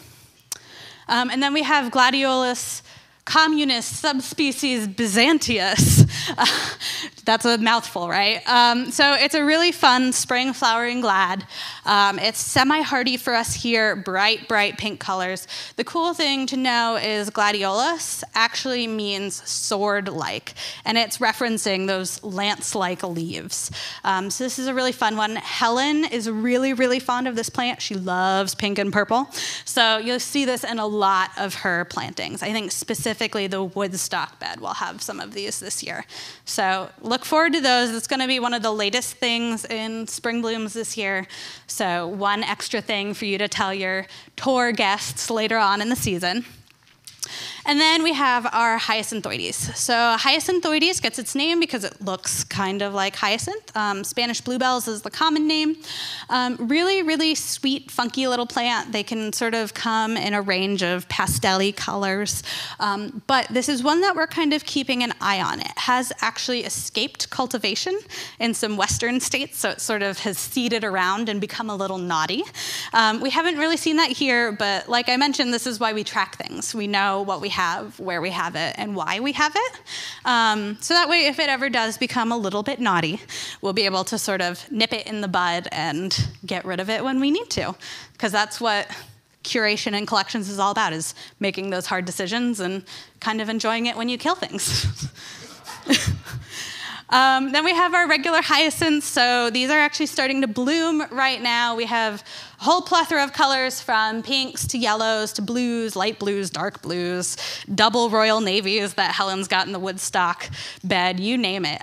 These guys are really going to start cranking in the next week or so, especially with these warmer days ahead.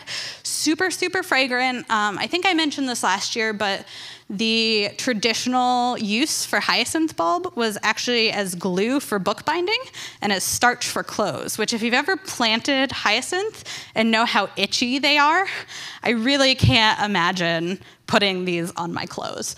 But the other really cool thing about these guys is they had really strong national color preferences in like the 1700s.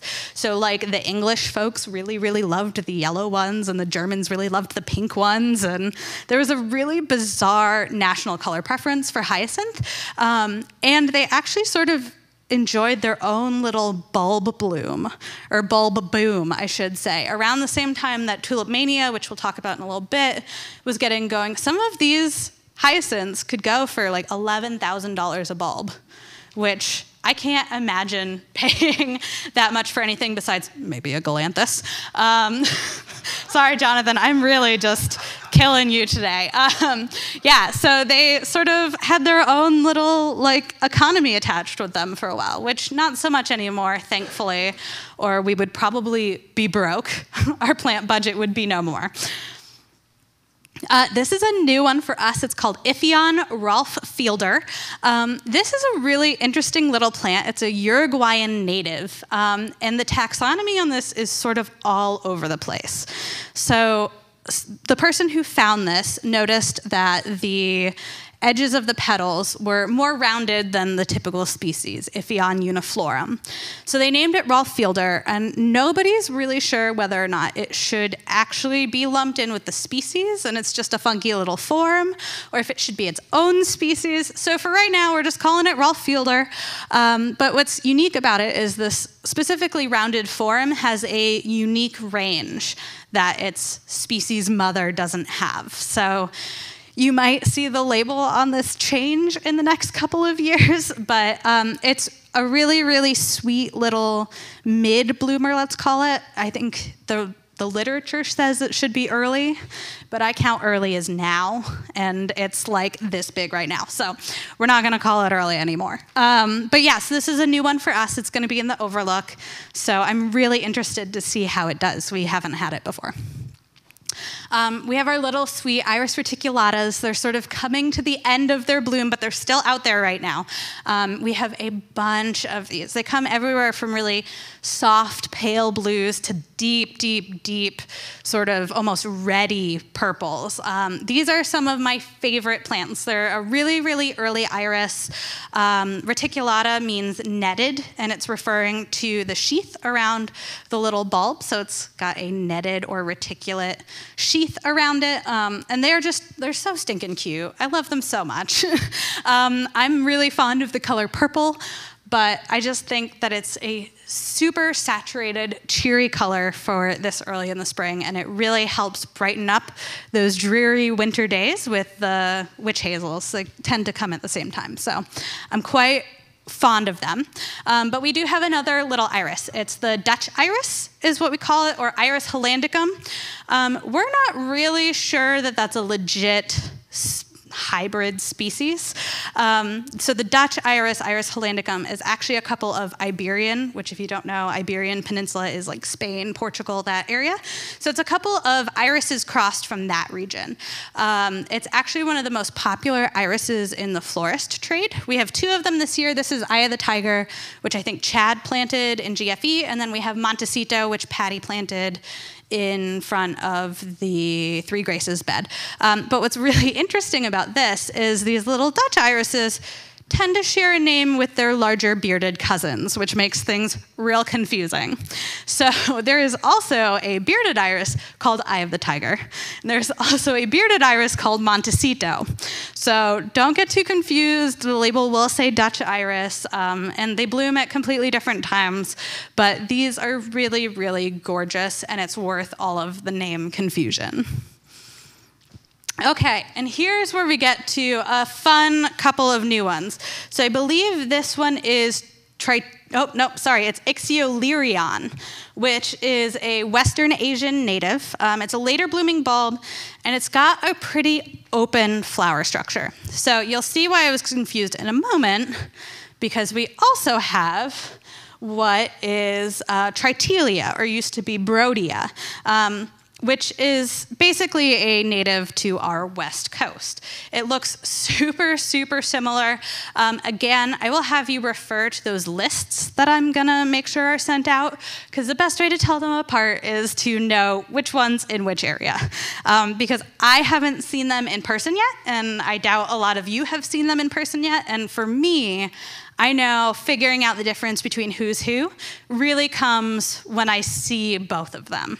So supposedly this other guy, the Ixiolerion, is supposed to have a more open bloom. The Tritilia is supposed to be a more closed bloom, maybe a more intense color.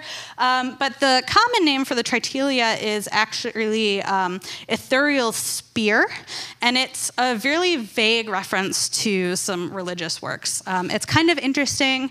Look it up. It's sort of a funky little vague Jewish story. So yeah, I had an interesting time trying to figure out where that common name came from. And then we have our Muscari. We love our grape hyacinth here. They come in lots and lots of different colors. As you can see, the orchard was full of them last year, and we put even more in this year. A lot of people include them in their plantings. They're just really adorable little plants. They're predominantly found in Western Asia, and you can actually use them as a marker for where you've planted other bulbs. A lot of Muscari's foliage comes up in the fall. So if you plant Muscari with your other bulbs, and you go to plant in the fall, and you're like, hey, there's some Muscari foliage here. I've already put something in this spot. You might not plant over what you've already got. And then we have our daffodils. We love our daffodils. There are a ton of them. There are a lot of different kind of options and choices. Some of the best daffodil breeders out there are actually amateurs and enthusiasts. So people who just like daffodils create some of the really, really cool, funky ones that end up actually going to trade and getting picked up. So Narcissus, the Latin name, comes from the Greek root narco, which means to become numb. So the bulbs are actually fairly toxic, and if you eat them, which I do not recommend, do not eat them. They will make your whole mouth kind of go numb and feel really funny. But there's also reference to the Greek myth of Narcissus, who sort of spurned Echo, who is the wood nymph, and she basically cursed him to fall in love with the first face that he saw, which he looked into the pond, and that face happened to be his own. So that's sort of where we get narcissist from. And so we actually have a representative of all 13 daffodil divisions on our campus somewhere, at least according to the database. That doesn't mean it's what's alive, but we think we have a representation of all 13 daffodil types. So I'm going to read through them super, super fast. We're going to go like we're reading, so top to bottom, left to right. So there's division 1, which is the trumpet long cupped. Then we have the large cupped. So the trumpet long cupped is 1 flower per stem, and the corona, which is sort of that trumpet, is as long or longer than the petals, versus the large cupped, which is the trumpet, is 1/3 to as long as the petals. It's a super, super specific definition. I cannot remember it without looking it up, so that's okay that you don't know all of this. Then we have the small cupped. We have our doubles. We have our triandrus, our cyclaminius, our jonquillas, our tazetas, our poeticus, our hoop petticoat, our split cup, and then we have miscellaneous in species, and that's basically everything else. So what you'll see in the garden when it comes to the labels is the Latin names will all be, specifically Narcissus and then the cultivar, but the common names are gonna have that division name. So the common name for all these are gonna be long-cupped daffodil or, Tizetta daffodil or split-cup daffodil. So that will sort of help you figure out where they fall in those divisions. I think it just makes it easier for the daffodil people to split them up. If you want to learn anything at all about daffodils, daffseek.org is the American Daffodil Society, and they have more information than you will ever want to know. That's the source that I go to for checking my daffodil names. It will tell you the breeder, when it was registered, have pictures, all that fun stuff. So if you ever have a daffodil question, daffseek.org is the place to go. Then we have this little cute Oxalis adianophila. So this is a little alpine plant. Katie's trying it in the overlook right now. They're coming up kind of all along the path, and they're these cute little pincushions of silvery foliage. We should be seeing these rosy pink flowers a little bit later in the season. It's a new one for us, a new one that we're gonna try, another South American native, and it's actually not that far from that little Uruguayan native that I talked about earlier. All right, now we're gonna get to our friend tulips. We love our tulips, right? We planted about 68,000 tulips this year. And the first thing I want to talk about is this picture specifically. So this picture was from last year. And it's really funny because you see all of these cute little pink tulips that are the same. And then there's this odd little striped one in the bunch. So I kind of want to talk about this odd tulip in the bunch because there are a lot of different reasons for those odd tulips in the bunch. One of them, which I don't think is this specific one, but could be a reason, is something called tulip-breaking virus. So I'm not sure if you've already heard about this, but there was the Dutch tulipomania in the kind of early to mid 1630s in the Netherlands. So just prior to that, actually around the time of that, was it Vanitas, Oren?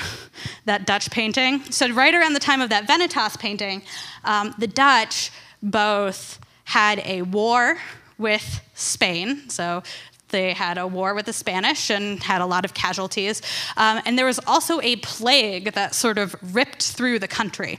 So suddenly there was a shortage of workers, which led to an increase in wages. So suddenly these Dutch folks had all this money and didn't quite know what to do with that. So let's bring us to a little earlier, late 1590s.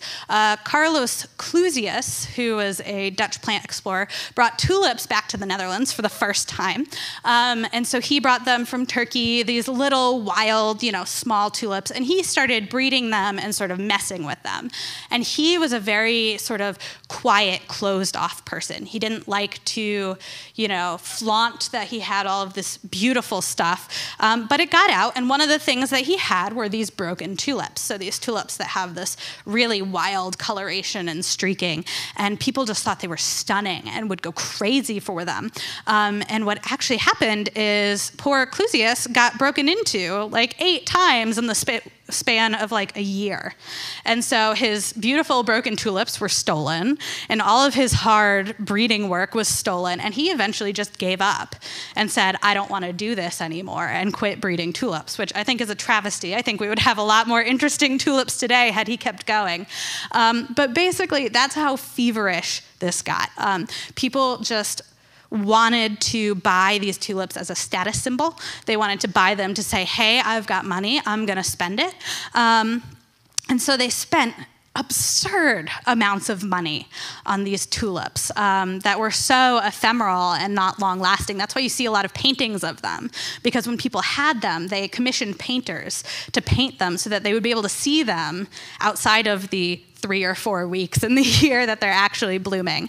And so it got so crazy that at one point, one of these broken tulips was basically worth a farm. So it was worth, hold on, I have a list here. It was worth, let's see, 18 pigs, 4 oxen, 12 sheep, 48 tons of rye, 2 hogshead of wine, 4 barrels of beer, 2 tons of clothing, 1,000 pounds of cheese, a boat, and there were a few extra things. 1 tulip bulb. 1. So what is interesting about these is it is a virus that caused them. So basically what happens is after 2 or 3 years, the plant would just quit. It didn't have any more energy to do this. The virus had taken its toll. So it was so fleeting and so ephemeral that eventually the tulip bubble burst. Some people lost their whole life fortune because they had spent money on these tulips.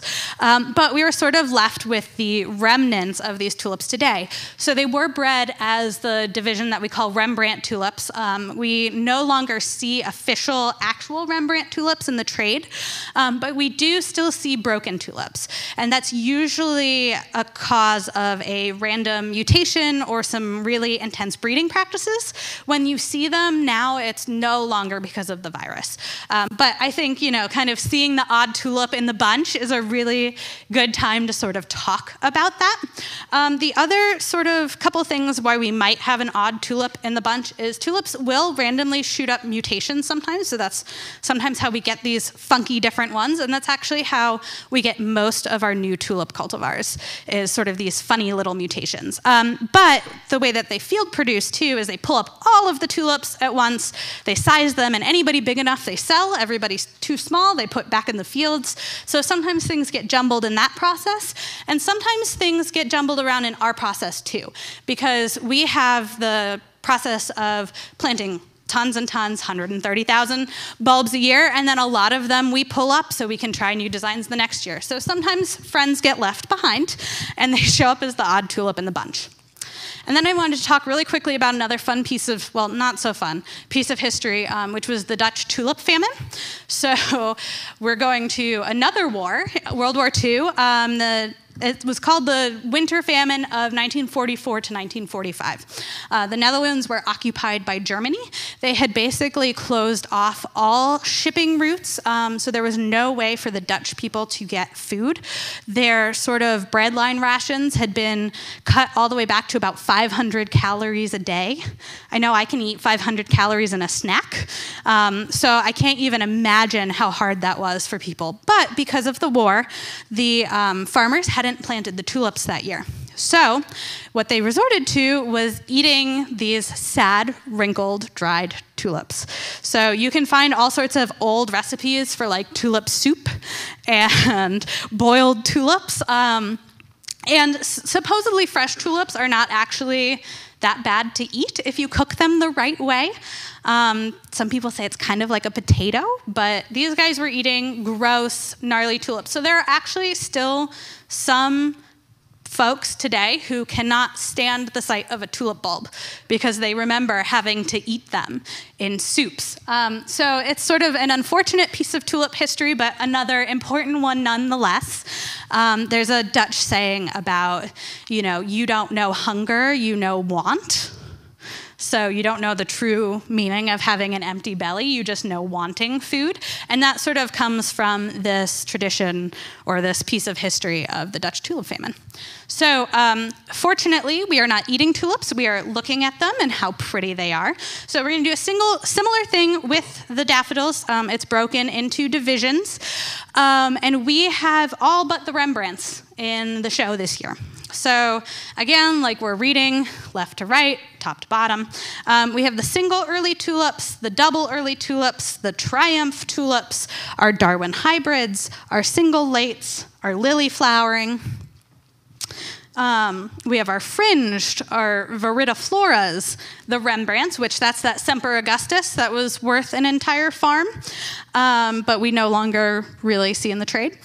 We have our beautiful parrot tulips, our double late tulips, our Kaufmanniana tulips, which is anything derived from Tulipa Kaufmanniana. There's actually one behind the lily house and in the cutting garden right now called Corona that's blooming. It's so stinking cute.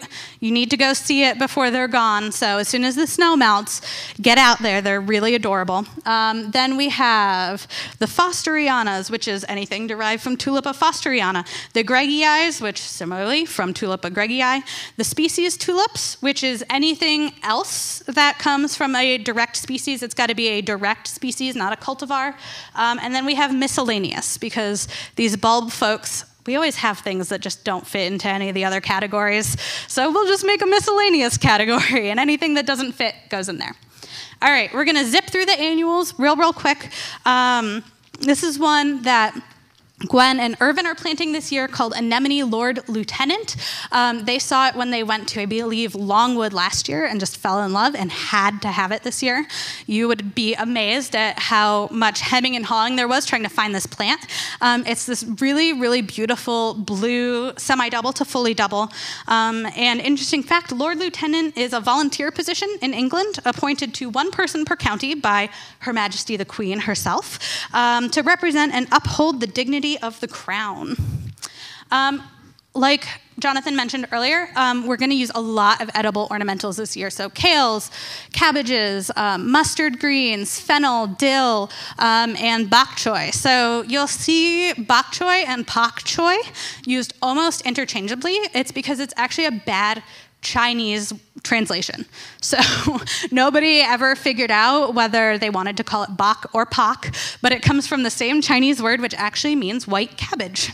So there's your little bok choy piece of trivia for the day. Then we have the snapdragons. So snapdragons, or anterinum in Latin, means snout-like. Our snapdragon in English and the Indian common name, which is dog snout flower or something along those lines, all refer to that flower shape. I'm sure all of you have done this, but the easiest way to entertain a child is to find a snapdragon bloom and squeeze it on the sides, and it opens its mouth kind of like a dragon. You can make some roaring noises. There's usually giggles and delight, and it's wonderful and heartwarming. So that's it's gonna play more of a role this year than it did last year. We used some of them last year, even more this year, more colors, more places. They're a really, really fun plant for late season. This is one that we haven't used in the last few years, right, Chad? This is fairly new for us, Erysimum or wallflower. It comes in all sorts of different colors, from these oranges and yellows to these really cool newer ones like Passion and Orchid over here that almost seem like they're like Technicolor fading. It's gonna be really, really interesting. I'm excited to see these used. They're actually closely related to broccoli. So you never would have thought of it by looking at them, but it's brassica. We are using heucheras as an annual this year. So something kind of interesting, all heucheras, so everything in the genus Heuchera is actually native to North America. Sometimes it gets a bad rap for being short-lived because it's clonal, it likes to spread around. But there's a huge, huge, huge range in sort of foliage, colors, shapes, sizes, and heucheras that do better in sun, heucheras that do better in shade. So if you have a spot, you can find a heuchera for you. And Patty's using a lot of these in pots this year, I believe. Then we have Iberis, or a candy tuft. This is sort of an old school rock garden plant. It's small, it's tough. Some places it's sort of semi-evergreen, and rock gardeners just adore it. It's sweet, it's cute, and it just creeps along the ground all adorable like. And then we have our lupines. We went crazy for lupines this year, especially Gwen and Irvin. They found this West Country series that had crazy, crazy colors, and so we are giving them a try by the hundreds this year.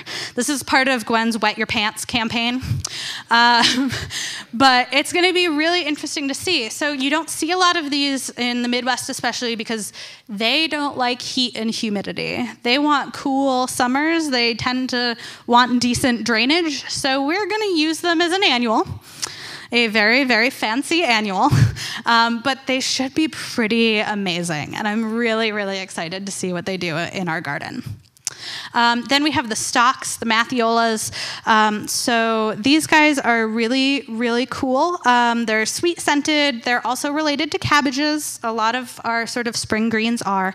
And in 19th century Germany, they really, really loved stock, and each village was designated a color because they didn't want cross-pollination.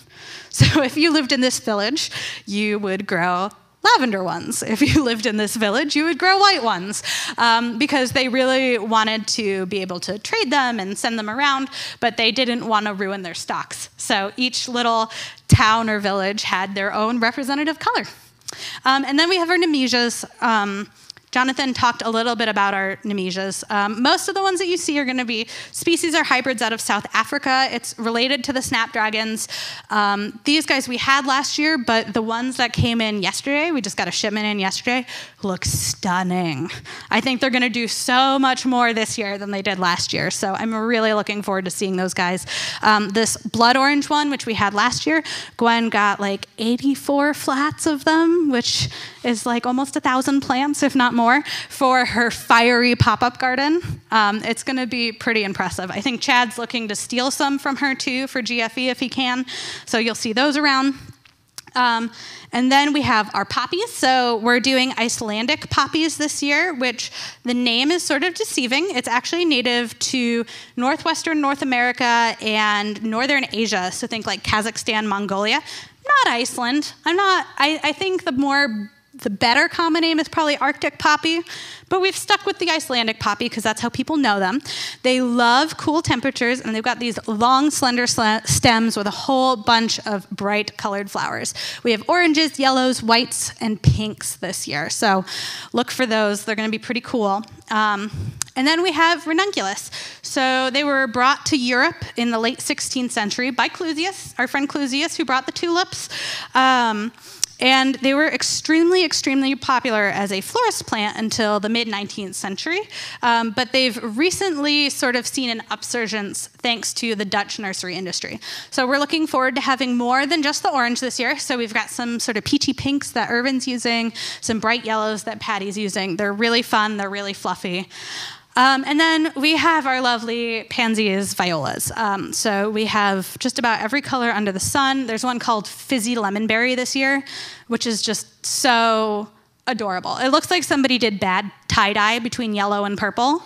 Like there's just all these funky streaks. It's awesome. The French word for pansy means a thought or a remembrance. So that's sort of a nice little tidbit.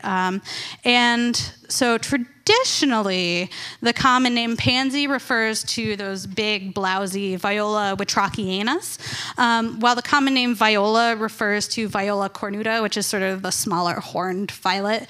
But a lot of times people use them interchangeably. If you just say viola, technically it's correct because it's the genus name. So if you don't know which one to use viola. And then finally, we've got a whole host of spring ephemerals that we're working on planting. So ooh, that was weird.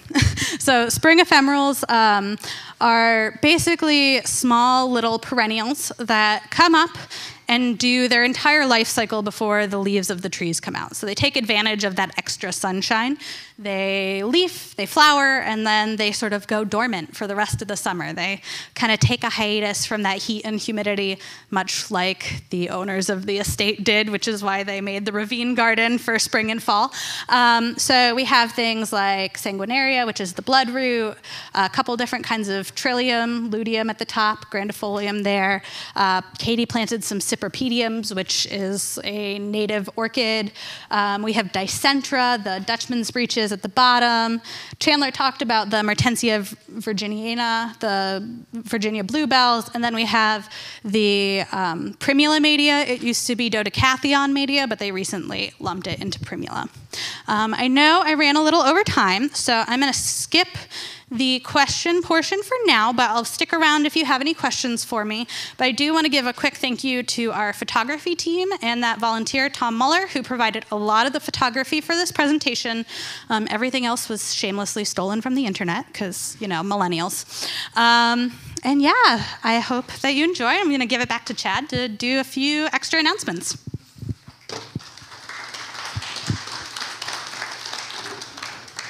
I'm not going to try to keep up with Jamie. But unfortunately, Chris Moorhead was not able to be here today. He's still sick. But I just want to go through a couple things that he wanted to talk about with volunteerism. The total of active number of volunteers, 659. almost 200 new volunteers. This was for fiscal year 17, so this was last year ending. And then 50,000 hours. That's a 237% increase over the year before. A lot of this I know was winter lights, but also bulb planting, bulb removals, the garden work that you guys have done, and also guiding. The fill rate, I think that's probably one of his most cherished numbers right there, is 83%. I think most normally 70% is a high number that you can get for a fill rate. We're running at 83% right now. And he is gearing it more towards seasonal. This is a shot from Winter Lights. I hope you all came out to take a look at that. From orchids in 17, you can see the number of shifts he had and the hours and the fill rate.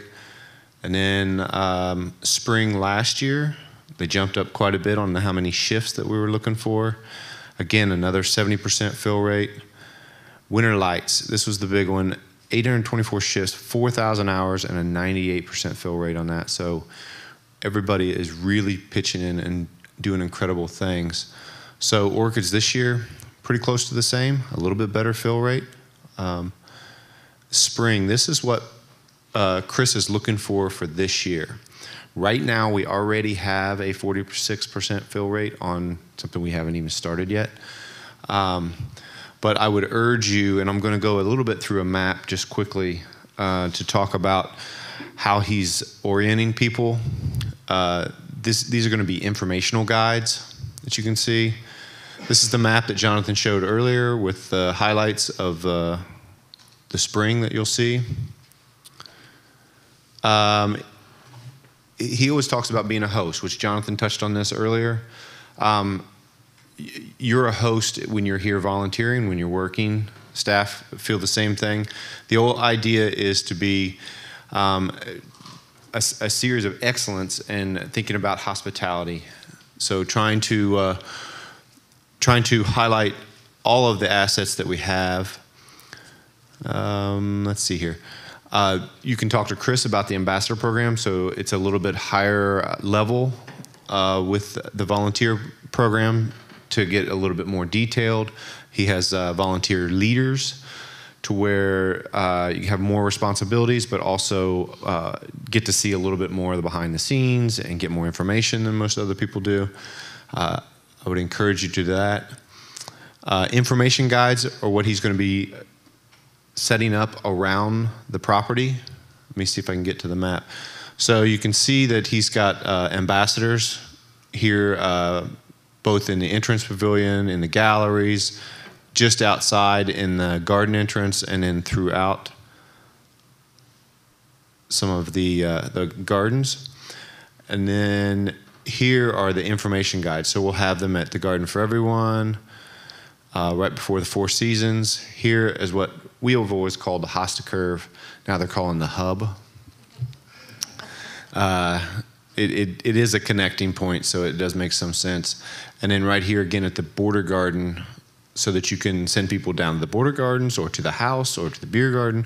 So it's a pivotal spots. They've really worked, Lindsay Holstein and Chris have both worked to try to find the best spots to give our guests the best information and also keep them moving in the right direction.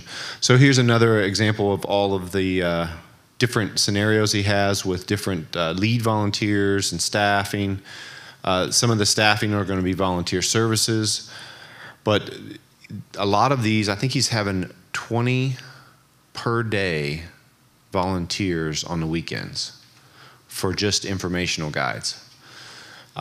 If you happen to are not guiding one day and you would like to work as an informational guide, I would highly encourage that. If you're here to give a tour and nobody shows up, it's not likely in the spring, but sometimes in the summer once the heat comes in, I would encourage you to go out into the gardens and share the knowledge that you have. You guys really put a lot of time and effort into learning this historical material, plant material, the guests love that.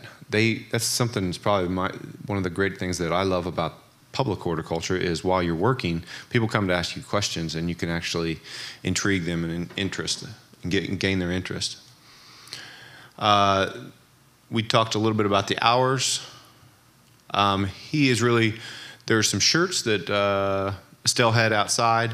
He's really pushing you to wear the shirt.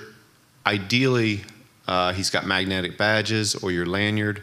That's something that he really wants to see is the lanyard and or the magnetic badge. It's like this that just says volunteer or shift leader. How you can get in touch with Chris. Obviously, I think most of you have been in touch with Chris, but if you're brand new to this, I would encourage you really need to go through Chris first before you become a garden guide, because you need to go through our normal volunteer orientation before you get into the volunteer guide section. And I can't express enough about how important it is to check in and check out on the volunteer Volgistics system that they have. That is really key for us to track hours. They use it for grant purposes, but we use it to be efficient. So I want to know how many people it takes, or how many hours it takes to plant 130,000 bulbs or 30,000 annuals in 2 weeks. I need to know that so that I can budget and get the right number of people and staffing and everything else. So you tracking your hours is critically important to all of Newfields. So a little bit more information about how to get in touch with Chris. Just a couple things that I want to mention before we split out. Orrin is going to be doing a tour at 12:30. Are you meeting in Ephraimson? In front of the gift shop. In front of the gift shop at 12:30 if you're interested in going up into the galleries and talking about the connections between art and nature. I just saw when I was passing in today, they are setting up the garden highlights table again. So this is what's in bloom. Every week, Jamie's changing that out twice a week of what's going in bloom in there. So take a look at that. Please sign up for the tours, as Estelle has sheets out there now, but also she'll send you invites through email. I would encourage you to sign up for those as quickly as possible. We have some additional tours this year for Westerly, the director's residence over here in Golden Hill. We're going to be doing some garden tours in there. Again, both manuals have been updated for the gardens and the park. If you don't have one, you can get with Estelle or Darlene and they can get you set up with one. Oh, and one other mention, I put a couple dates at the bottom of your itinerary about Hello Spring starting April 7th. Perennial premiere is April 28th. This year, April 28th, the perennial premiere will be right here on the mall, on the Sutphen Mall, right in front of the fountain, instead of back at the Scholars Residence where we've had it past few years. So that'll be right there. We also have the Horticultural Society auction, our affiliate. That's open to the public. It's June 10th. There's a beautiful silent auction. Great place to get some plants and visit with like people. One that I did not have on there is the August 25th date for Day of Flight. That's our yearly program where we do hummingbird banding and songbird banding, and we'll have live flights from raptors. We'll talk about keeping honeybees. We talk about butterflies and their life cycles, all of that. You'll hear more about that later on, but that's August 25th. Any questions? I know you've been bombarded with a great deal of information. Don't get overwhelmed if you're a new guide. You're going to work into this and start slow with one of the tours that are kind of set up for that. Yes? I just want to say something. I know I saw some of the people like me that went to the general volunteer orientation in Hello Spring, but I was impressed that this year they gave out these sheets that have like identifying positions of the blooms, and there was a lot more promotion than I saw in the past of the tours that we give. Yes, that's great. You will have a lot more tours, and all of those, that document that you're talking about, that's due to Jamie being able to disseminate information and help the whole Newfields get on track with how things are proceeding. So thank you. Yes, Alanka? How did I get the lists that Jamie was talking about and identifying the flowers that we saw? I believe, is it true, Estelle, that that's going to be in the volunteer room, that he's going to have copies? Volunteer room, and then there was, you should have gotten, and I'll resend everything again. There should have been a PDF file with a picture, the name, and then the garden that it would be in. And then the weekly list will come via Darlene, right? Yes. You'll pass along my weekly list. So every Monday I go on what I call a phenology walk. So I walk around the entire campus and see what's blooming and knock stuff off that's not blooming. So that way you'll have a really good idea of what to expect when you come in on any given week. And I do those every Monday. So. And what I'll do is generally, I will send that list out to everybody, at least last year I did, and then Darlene will get it and then send pictures out of those that are hot that week. Does that make sense? Because Jamie's list has what's hot, what's on its way out, what's on its way in, and Darlene will give us pictures of those that are Yeah, and I will try to do that according to, if it's in several gardens, I'll say throughout the campus and have those first. And then I'll go with the garden for everyone and list what's there, the overlook garden, list what's there. That way, if you're in the garden, that might help you find the plant a little bit easier. These are really great tools to keep us up to date weekly on what is blooming. So, And then another new guy that I think Chris may end up having is, he's going to have iPads, he's working on this, that hopefully we can get our manuals on there and then some of these files on the iPad so that when you're out and walking around, you can take a look. That hasn't been nailed down yet, but those tools will be there. And then on that, the swag, as Chris calls it, like the t-shirt, the bag, the badge, the lanyard. Chris doesn't want you to wear it all at once, really. don't wear it out. You're not required to wear everything. And also there are warm jackets in there for volunteers and umbrellas Yes. that you can grab and use. Any other questions? April 7th, can you just highlight what you may want? You had asked for 4 extra guides on that day for families. Yes, it's a Family Day program that they're doing the International Day of Flowers. That is set up. I'll have to get with you on the exact locations of where we're going to have you stationed, but it's more of providing information about. It's kind of we've done tree passports in the past where kids will come around if they get to a tree and then you kind of stamp them. They're going to be doing similar things with flowers in 3 different locations. So if you're a shadow and Warren hadn't given you a stamp of approval, you could be one of those guides on that day. And we'll send out another email to get more specifics on that. Because that's not very long. No, that's a little more than a week, so 2 weeks out. Anything else? Thank you very much. I know it's a long day. Please be safe. Thank you for coming in on such a snowy day.